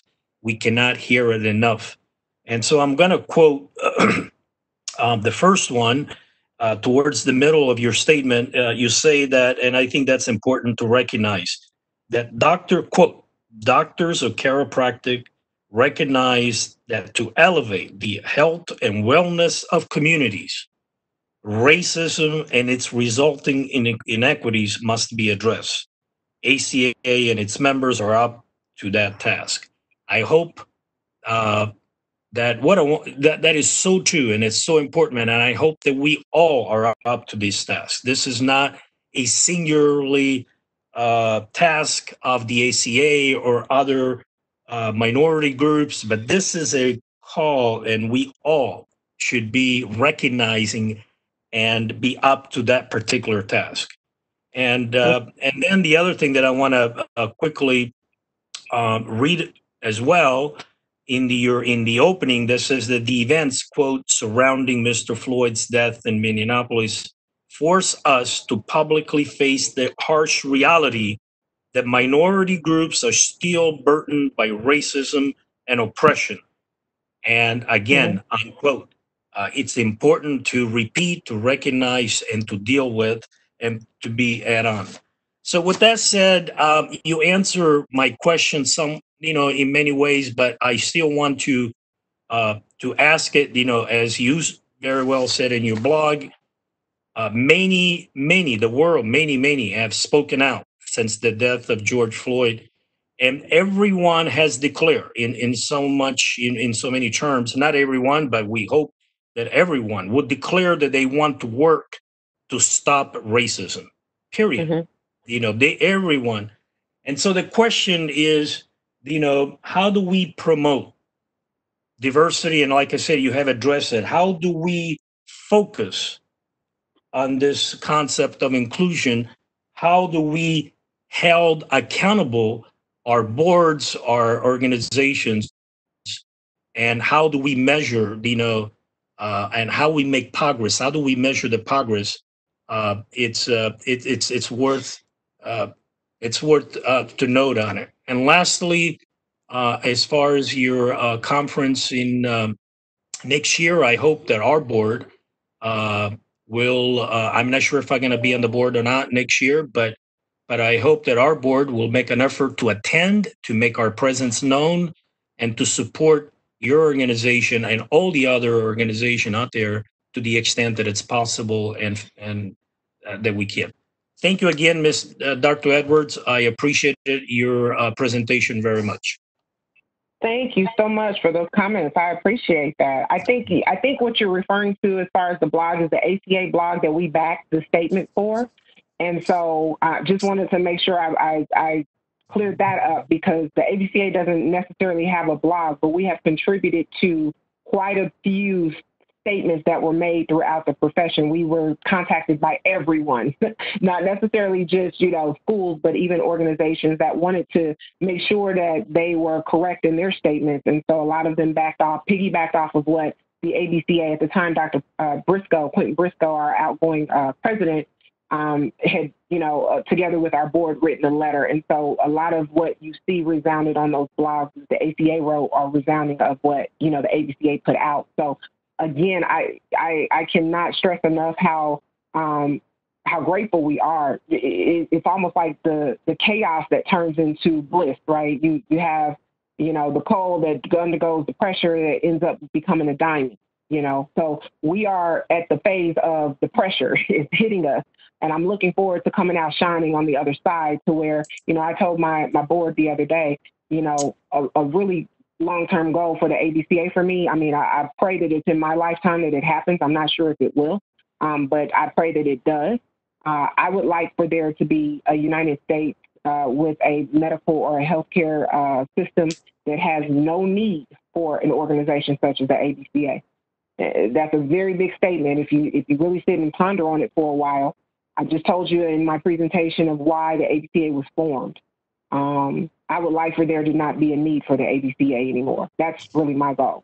So in order to do that, like you said, we literally need to start from the educational standpoint and then strengthen the profession internally with people who have that exposure to, curriculum and workload that pretty much promotes the ever-changing cultural world that we are living in and going towards. So again, thank you, and I look forward to seeing you at our national convention next year as well. Absolutely. Very noble goal, Dr. Edwards, and I agree with you. I'm not sure if we're going to see it in our lifetime, but nothing can happen unless we see it, unless we start. So kudos to you and your organization to get this, and all of us to get a start. Do our best that we can. By the way, I am not a doctor of chiropractic. I represent, I'm a public member on the board. So, so much more, but and that's part of the reason why I'm also racing, because this is just beyond just healthcare and this is a universal issue that we have been dealing with and we will continue to deal with, regardless of your profession. Yes, I agree. Thank you. Thank you. Thank you, Mr. Chair. Mr. Rufino, thank you so much for those comments. Really appreciate that. I'd like to continue to open it up for further discussion from any of the board members. So it's Deanne McClain, and I'd like to make some comments. I'm so very happy to call to action by the ABCA and the items that Dr. Edwards has brought forth today. There has been a lack of recruitment and retention and DEI throughout the profession and especially throughout the schools. And I think it's sad and a bit shameful that we still don't have the demographic that we have sought out since I was back in school.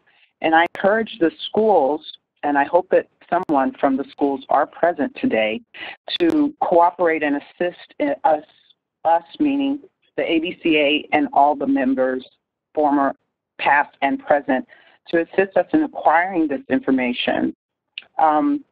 I asked that the ACA Diversity Committee work with the ABCA and the NBCE in finding ways to acquire this information, because navigating the chiropractic profession and business has unique challenges and is very nuanced for people of color, but also there's a unique perspective that's brought forth by those. And having these programs, especially the mentors or access to persons who have done the work, can be very helpful for students as well as doctors at large.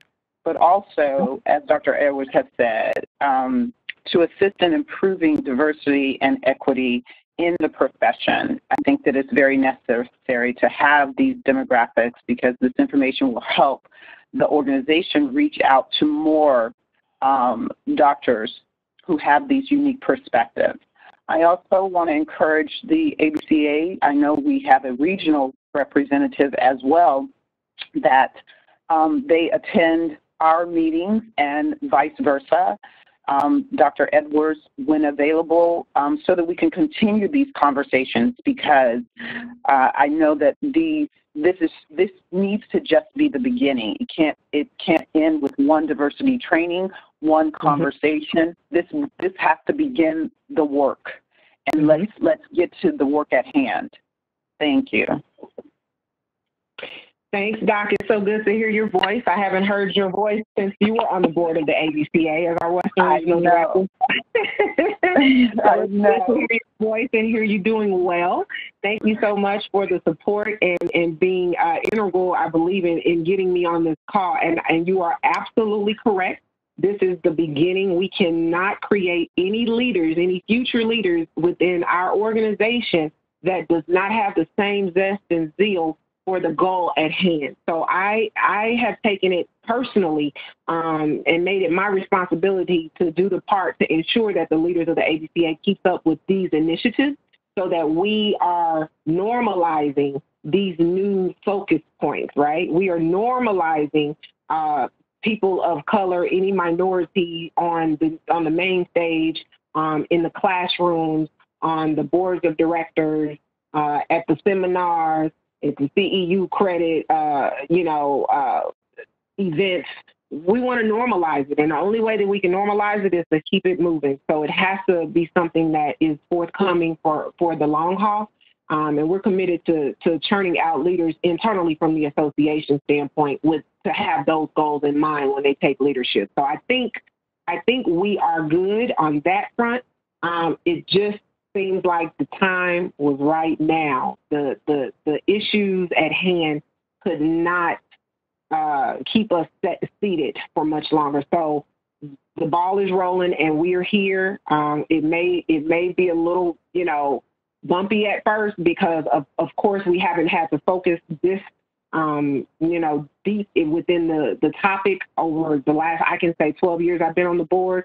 So it's kind of like, we have all of the other goals that we were working on before coronavirus hit and before, this incident with our nation pretty much got, way too far ahead of us.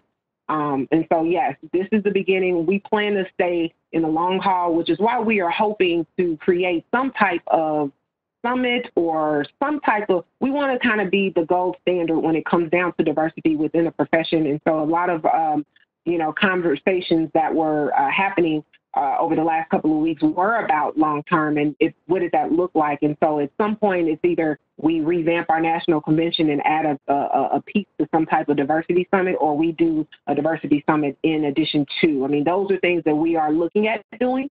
And so hopefully this will be something that is always in the forefront of an agenda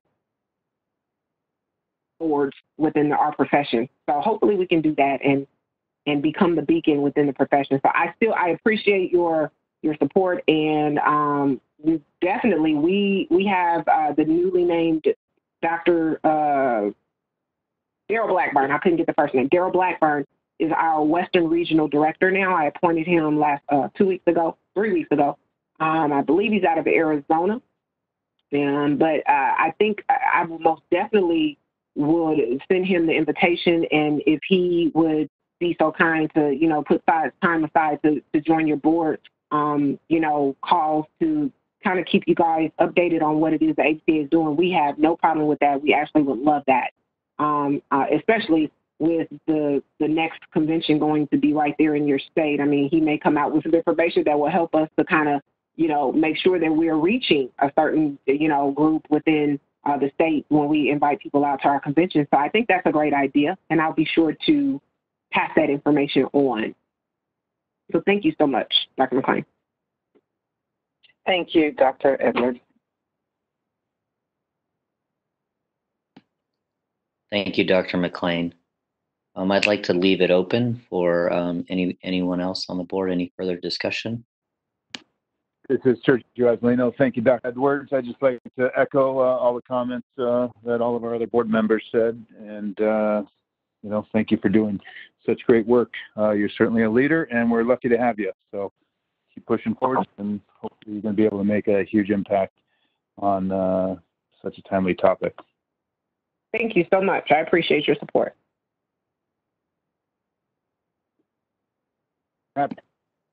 I'm also happy to hear that you're working with Dr. Oberstein. As you know, he's going to be, or he is a huge friendly asset in this regard.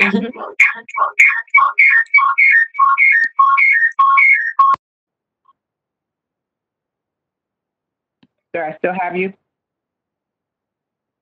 Yes, you're good now. Okay.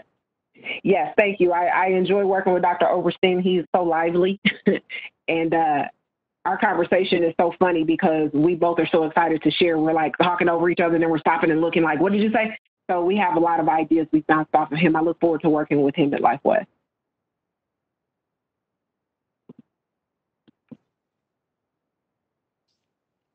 Thank you, Dr. Azzolino. And let me continue to leave it open to see if there's any further discussion.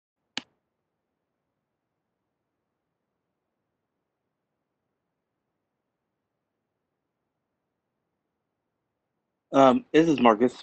Before we move on, I don't want to necessarily move us backwards, but I just wanted to allow Dr. Albers to illuminate one of the things that she discussed with us on the call. If we have a little bit of time for that, Dr. Paris. Absolutely. Thank you. Okay, Dr. Edwards, I'd just like to, one of the things that I found really fascinating about the work that you all do, especially around your convention programming, is kind of the mentorship work you do with students and going out into the community. If you have a couple more moments, can you kind of explain and share what you expressed to both Robert and I on the call around that programming that you do, the wraparound services that you guys provide at your convention and the communities that you go into? Yes. So as far as our mentoring program is concerned, the students that are members of the ABCA will actually, they do, and it's not a requirement within the ABCA, but most of our students is written within our bylaws that they need to have a community impact. The ABCA also has an initiative called the Community Outreach Project.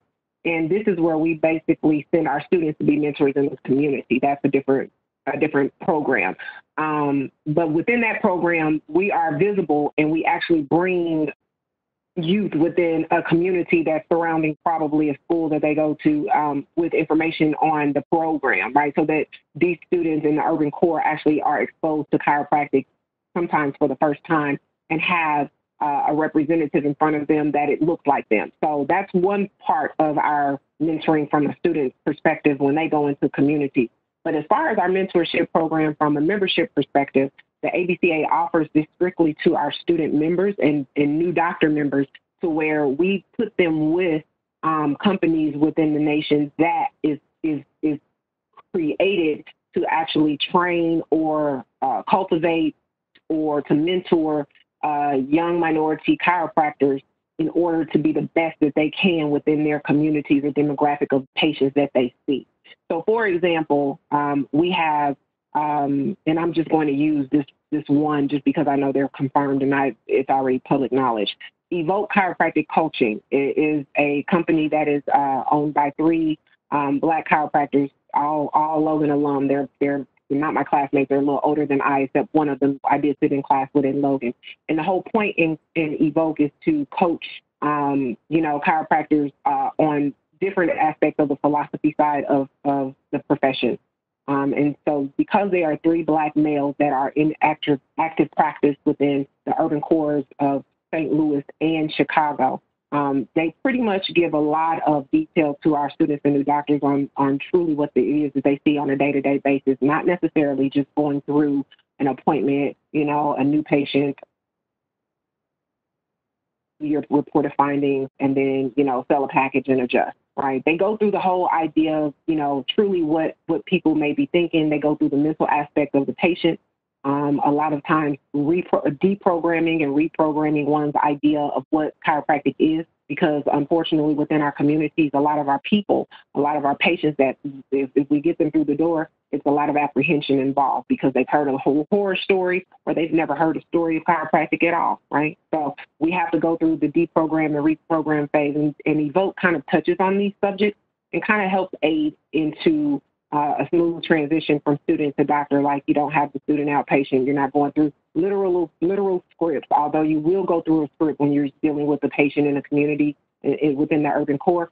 It may not sound anything like the script that you've been trained to give while you're in school, and that's okay. But that's where you have those conversations, right? So our mentorship program there would allow our new doctors and students to train under these doctors and to go be a part of their, talks and seminars and whatnot, and they go and shadow them as well so that they can get a hands-on idea of what's happening. And then the other two organizations are a little different than Evoke. Kairos Training is also, Culture Training is owned by, or part owned by one of our lifetime members, Dr. He's a LifeWest graduate, Dr. Brett Jones. He actually is really big on, almost, I know the word is probably wrong, but I want to say a metaphysical aspect, but he's awesome when it comes down to understanding holistically the mind, the body, the soul, when it comes down to treating a patient. And so a lot of what Kairos Culture Training teaches is it goes through that. It goes through these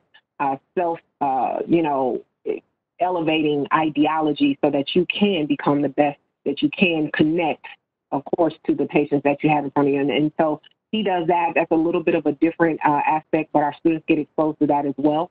And then, other entities that we pretty much have a direct line to, like, Integrity, Maximize Living. We have a couple of those types of leaders within the ABCA that also expose our students to those options as well when it comes down to establishing or setting up a clinic. So from our internal mentorship perspective, we like to be transparent with our students and our new doctors and say, this is really what we're dealing with. I mean, we hate you sat in school for 3 or 4 years and really, practiced in outpatient clinic as a student intern, and you saw what you thought you were going to see, but in reality, it's a little different when you get out and go into the communities. And we wanted to make sure, that our students are exposed to that prior to being thrown out there, because a lot of times it's a crapshoot. You literally are trying to figure out how can you best support your community or your demographic of patients, but you don't know until you get there.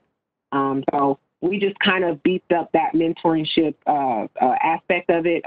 We've become very visual on social media these days. Our FAFSA students also have pages that are specific for student members that they can tap into. And we have one of our mentorship past chairman, Dr. Juno Robbins. He does videos, like 5-minute talks about, he picks just a topic and he's driving into the clinic. He's sitting there in his office and he just records a video that gives, pretty much drops a lot of jewels of knowledge that people can use every day. And so these are the things that we try to make sure we keep our students engaged and, excited about practice, because listen, we've been there, we've been in school, we've been overloaded with information. You just kind of want the meat and potatoes. And so we kind of make sure that our students stay linked into the profession in that sense of reality, and give them a true understanding of what it is they can expect. So that's what we are looking for. And I hope I answered your question with that aspect, because I do understand, and I didn't mention it on my presentation, but the ABCA does have another initiative that we take to heart, is that community outreach piece.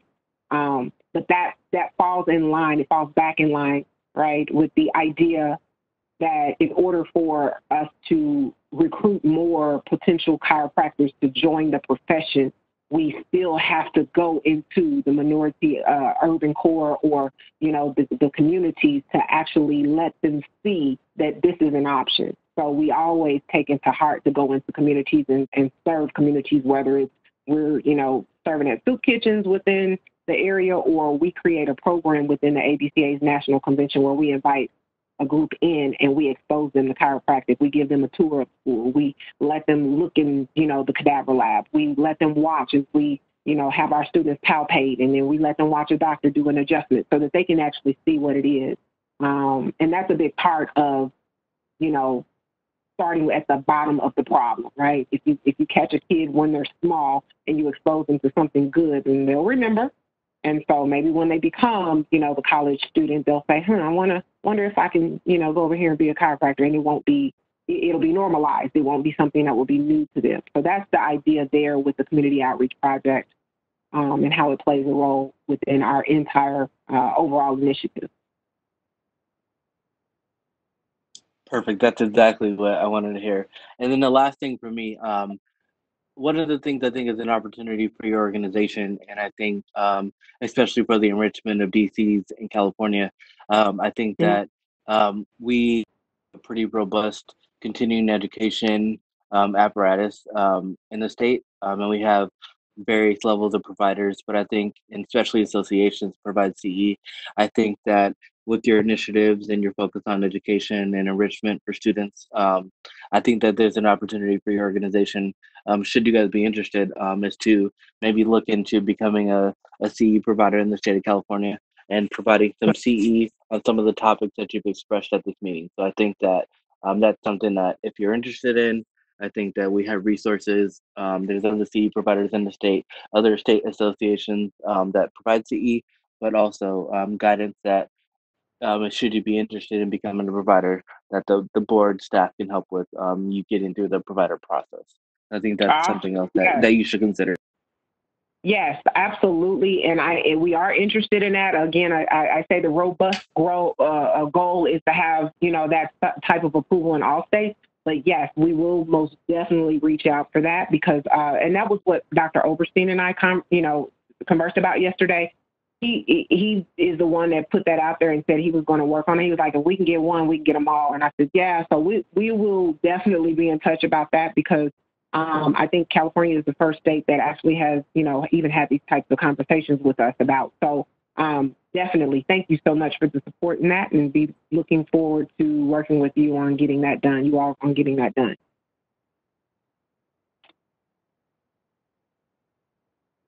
Thank you, Marcus, for that question, and thank you, Dr. Edwards. That was really, really amazing to hear. And I would just add, also, I think fantastic to connect with the colleges, and but I think there's so many stakeholders in California, also including the ACA, that has been reaching out to establish a more robust CE presence, and probably the state associations, et cetera. So that was fantastic. Thank you. No problem. And I'd like to open it up again. If there's any more discussion or any final discussion, please feel free. Anyone from the board?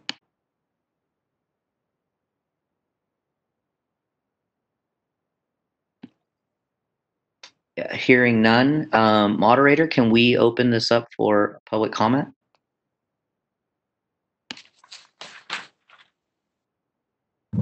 This is the moderator, and at the discretion of the board, I have opened the Q&A feature for the public. If you would like to make a public comment, please click on the icon with a question mark within the square located at the bottom center of your WebEx screen. I am sharing the instructions on the screen for reference. In the Ask field, typically in the lower right of the WebEx screen, type I would like to make a public comment and send it to all panelists. Any other communication will not be responded to. I will take comments in the order they are received. I will now pause for a moment to give public time to access the Q&A panel and submit their requests.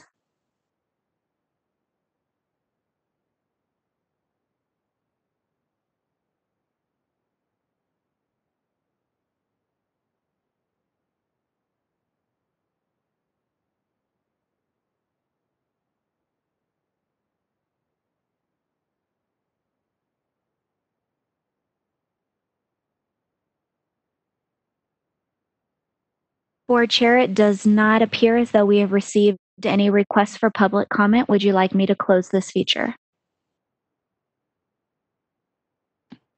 Yes, please. Feature is now closed. So I'd like to just extend on behalf of the board, we're tremendously grateful for you doing that, Dr. Edwards, and please thank you, and please extend our thanks to the full board and everyone at the ABCA for us. So thank you again. Will do. Thank you so much for having me. I enjoyed it. And again, if there's anything else that your board needs, feel free to reach us at any time. My door is always open. And we extend the same courtesy. And I can tell you, you have as board chair and as a future board member, even if I'm not the chair, you have our full support to have, attend your event in June of 2021. Awesome. Awesome. We're looking forward to it. Okay. Thank you again. Thank you. You all take care. Okay. So we're going to, I think we're going to go to item number 10, and then we have Dr. Fauché who can come on early. Correct me, Robert or Marcus, if I state this incorrect. We have Dr. Fauché who can come on at noon, and so we have 20 minutes to go to discuss item number 10, and then we'll have Dr. Fauché coming on, and then I think we can break for lunch after that if everyone's agreeable to that. Correct.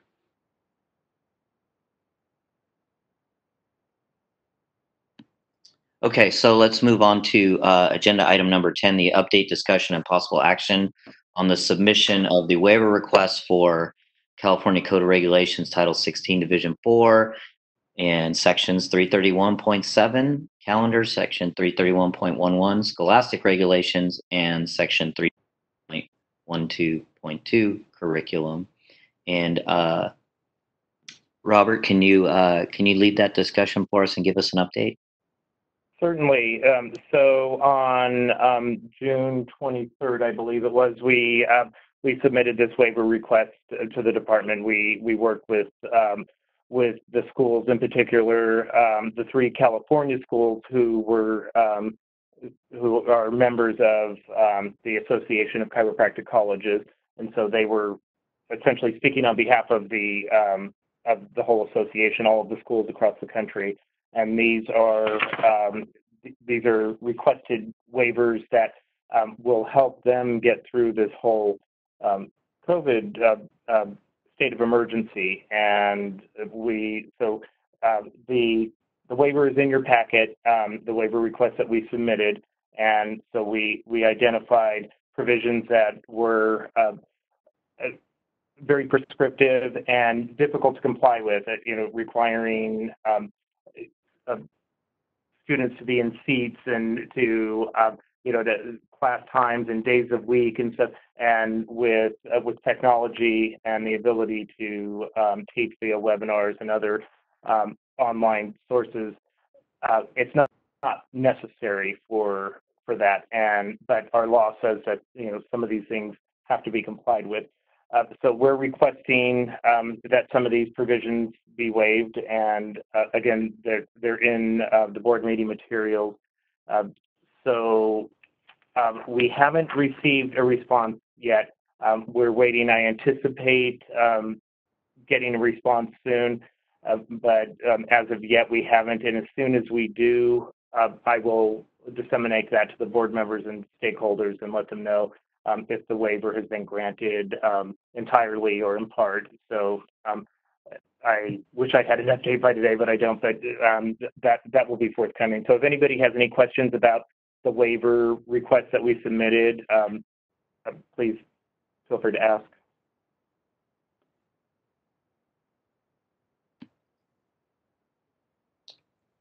Robert, I have a quick question. This is Dr. Paris. Soon, meaning, do we anticipate we will have a response and at sometime perhaps within the early next week or within the next week? I'm hoping this week's almost over, but I'm hoping tomorrow or early next week. I know they've had a lot of waiver requests, but what we've asked is similar. Some of the things that we've requested waived are similar to what other programs have asked, and so I think there's a good chance that this, they may not change things exactly as we requested, but I think there's a good chance that we'll get a waiver that will help the schools to move to a more online or electronic teaching method and eliminate some of the overly restrictive requirements that need to be that are in the regs right now. And as you know, later in this meeting, we'll be discussing our proposed regulation for curriculum requirements. And these are things that we intend to remove anyways, because the last time this reg was amended, the technology didn't exist to do some of the things, and so that that schools are doing now as far as webinars and online teaching. And so it wasn't anticipated, and this the way our regs are worded doesn't allow for that. And so it is time for them to be amended and to take out some of the overly prescriptive requirements. So we're working on that, but in the meantime, the urgency has increased because of COVID and the need to social distance. And for a while there, the schools were completely closed. Students couldn't even get on campus. And so hopefully now they are going back to some classroom training, and but really going forward, I think it's a good idea to allow flexibility for how chiropractic education is delivered, so that the schools can take advantage of technological advancements and teach the way a lot of younger students. That's the way that they learn, and that they're our regs are just outdated in a nutshell. So I'm hoping that this gets granted, and also that we're able to move the regulation along and will address these issues and still ensure the quality of the education, but without the overly restrictive requirements. Sorry, that was a long answer. No, thank you. No, I thank you. I appreciate the detail. Is there? Sorry. I have a question, Robert. It's Dion. Yeah. So regarding the, and maybe I missed this somewhere, the curricular changes, how will the competencies in the areas be established and monitored, like in the physical exam areas, because all of that is stricken out now, basically? The regulations are, because the Council for Chiropractic Education, CCE, they set the standards for the college, and they determine the competencies that have to be met, but they don't require that the education or knowledge be delivered in a certain format. So that and they're the entity responsible for ensuring that the education is delivered in a way that that is successful and that enables students to obtain the competencies. Sorry, I don't have a better way to articulate that. But so we and our regs aren't necessarily consistent with the regulations of chiropractic boards across the country. So, we, like many other professions, will be looking to the accreditors to ensure that that education is delivered appropriately. And then, we're not the experts in education. We regulate the profession, but we're not necessarily experts in accreditation and delivering education. So we would be deferring that to the accrediting body, which is recognized by the U.S. Department for Education. They comply with the requirements, and they have to report to the Department of Education is the oversight agency for the accrediting bodies, and so they have laws that the accrediting bodies and the schools need to comply with, and I think it's probably safe to say that our regs probably complicate things more than make them simpler for students and for the schools. So it's just for clarification, so you're saying basically for all of the clinical competencies like exams and patient treatments and all of that, that's all, of course, handled by the accreditation agency. They are in their monitoring or in their accrediting the schools. They will have established that curriculum already. Correct. You know, because they do, they set the standards and they do inspections and they do site visits, and the schools have to report data to the accrediting bodies, and so it's not just the CCE, but then the CCE regulates the curriculum, or not regulates, but they accredit the curriculum, and then there's regional accreditors for the administration of the school. And so there's a lot of oversight on the schools to ensure that they're delivering quality education, and we want to ensure that that the requirements are sufficient, that that students achieve the necessary education and knowledge they need to practice chiropractic, and we would essentially be deferring to the schools and the accrediting body, and as well as the government oversight agencies that regulate them, to ensure that the education is delivered in a quality and effective manner. And so basically our ultimate reg will state that deference to that agency for that fact. Yeah, because what we'll be doing in our reg is identifying and it's already in our law, but we identify the requirements for the accrediting body, and right now CCE is the only chiropractic accrediting body that meets the requirements, but it's worded in a way that if CCE ceases to exist and they have a successor agency, or if there's another accrediting body, that as long as they are at the same standards and meet the same requirements, we would be able to acknowledge them as well. And the board would always retain the ability to approve schools independently if that became necessary. That would be part of the regulation too. So, but I'm kind of getting beyond, because that's the regulation discussion, and okay. So and this, what we're doing for the waiver is isn't quite as substantive as what we requested for the waiver as what the regulation changes will be. Certainly. Okay, thank you. So Dr. McLean, I just want to speak really quick, specifically to what you asked for.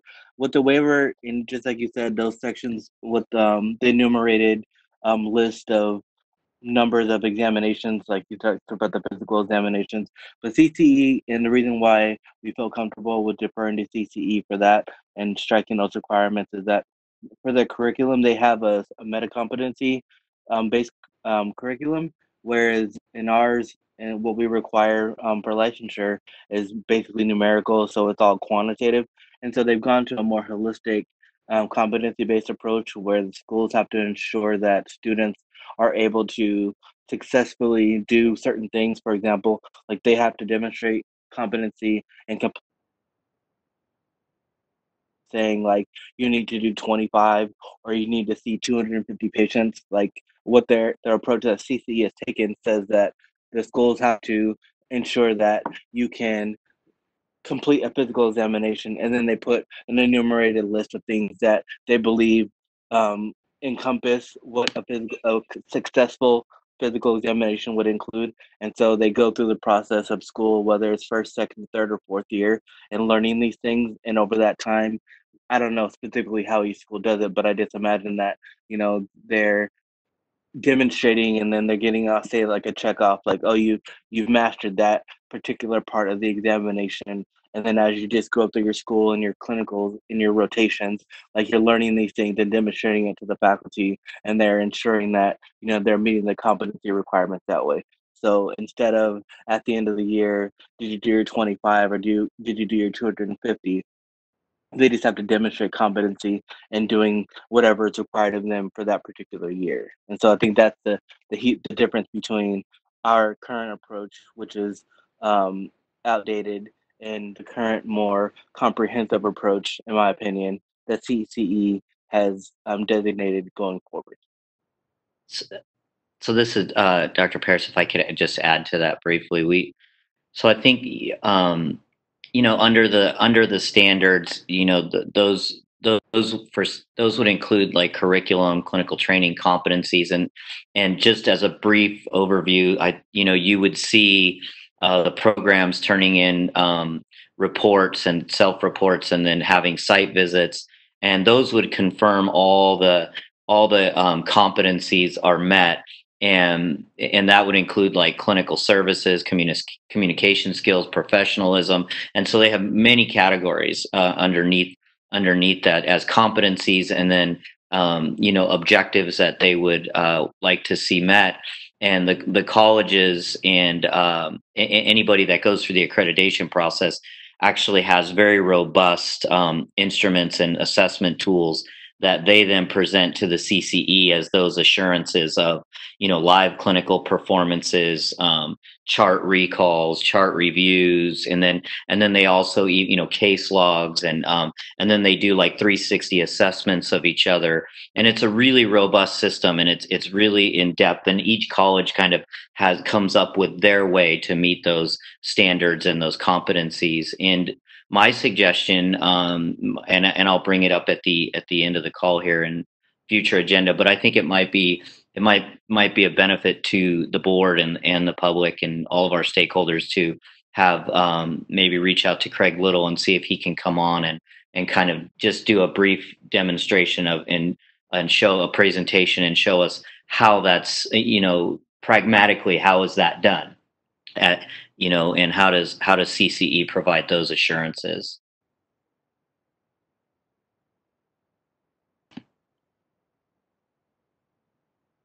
Great, thanks.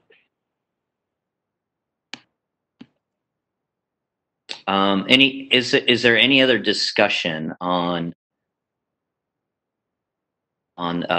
agenda item 10?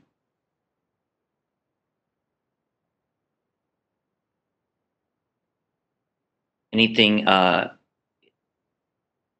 Can we open this? I think we were just about to open it for public comment. Moderator, can we open this for public comment?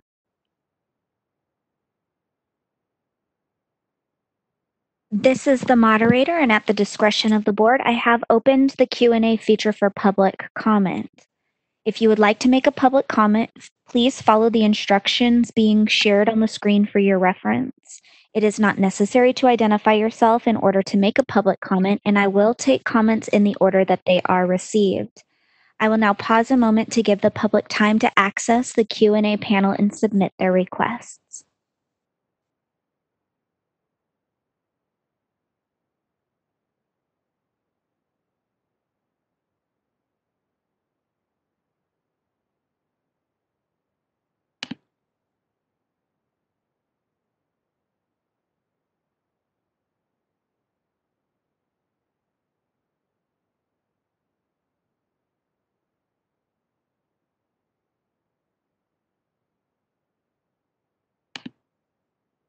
Board Chair, it does not appear we have taken any requests from the attendees. Would you like me to close this feature?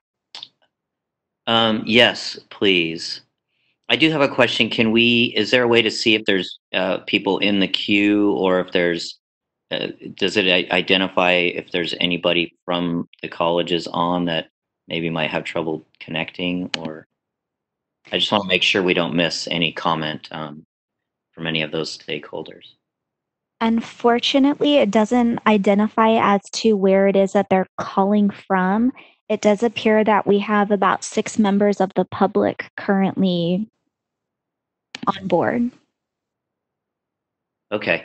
Let's just give it 1 minute and we'll close that out. Thank you. You're welcome.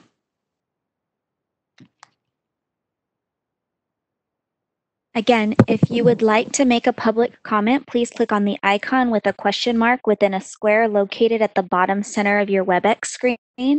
I am sharing the instructions for reference.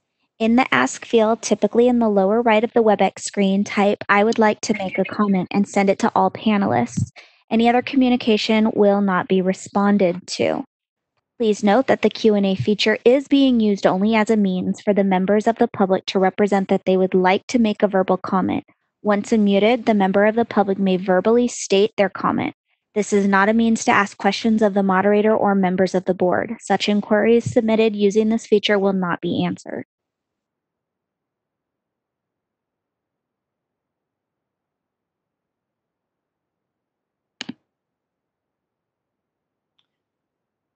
Okay, it looks like we're good. Thank you, moderator. We can close that.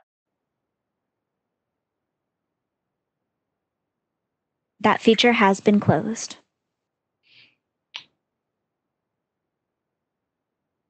And so getting back to the agenda here,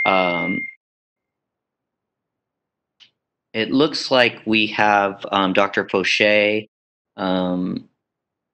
Robert Marcus, please correct me if this is wrong. We have Dr. Fauché coming on in about 5 minutes.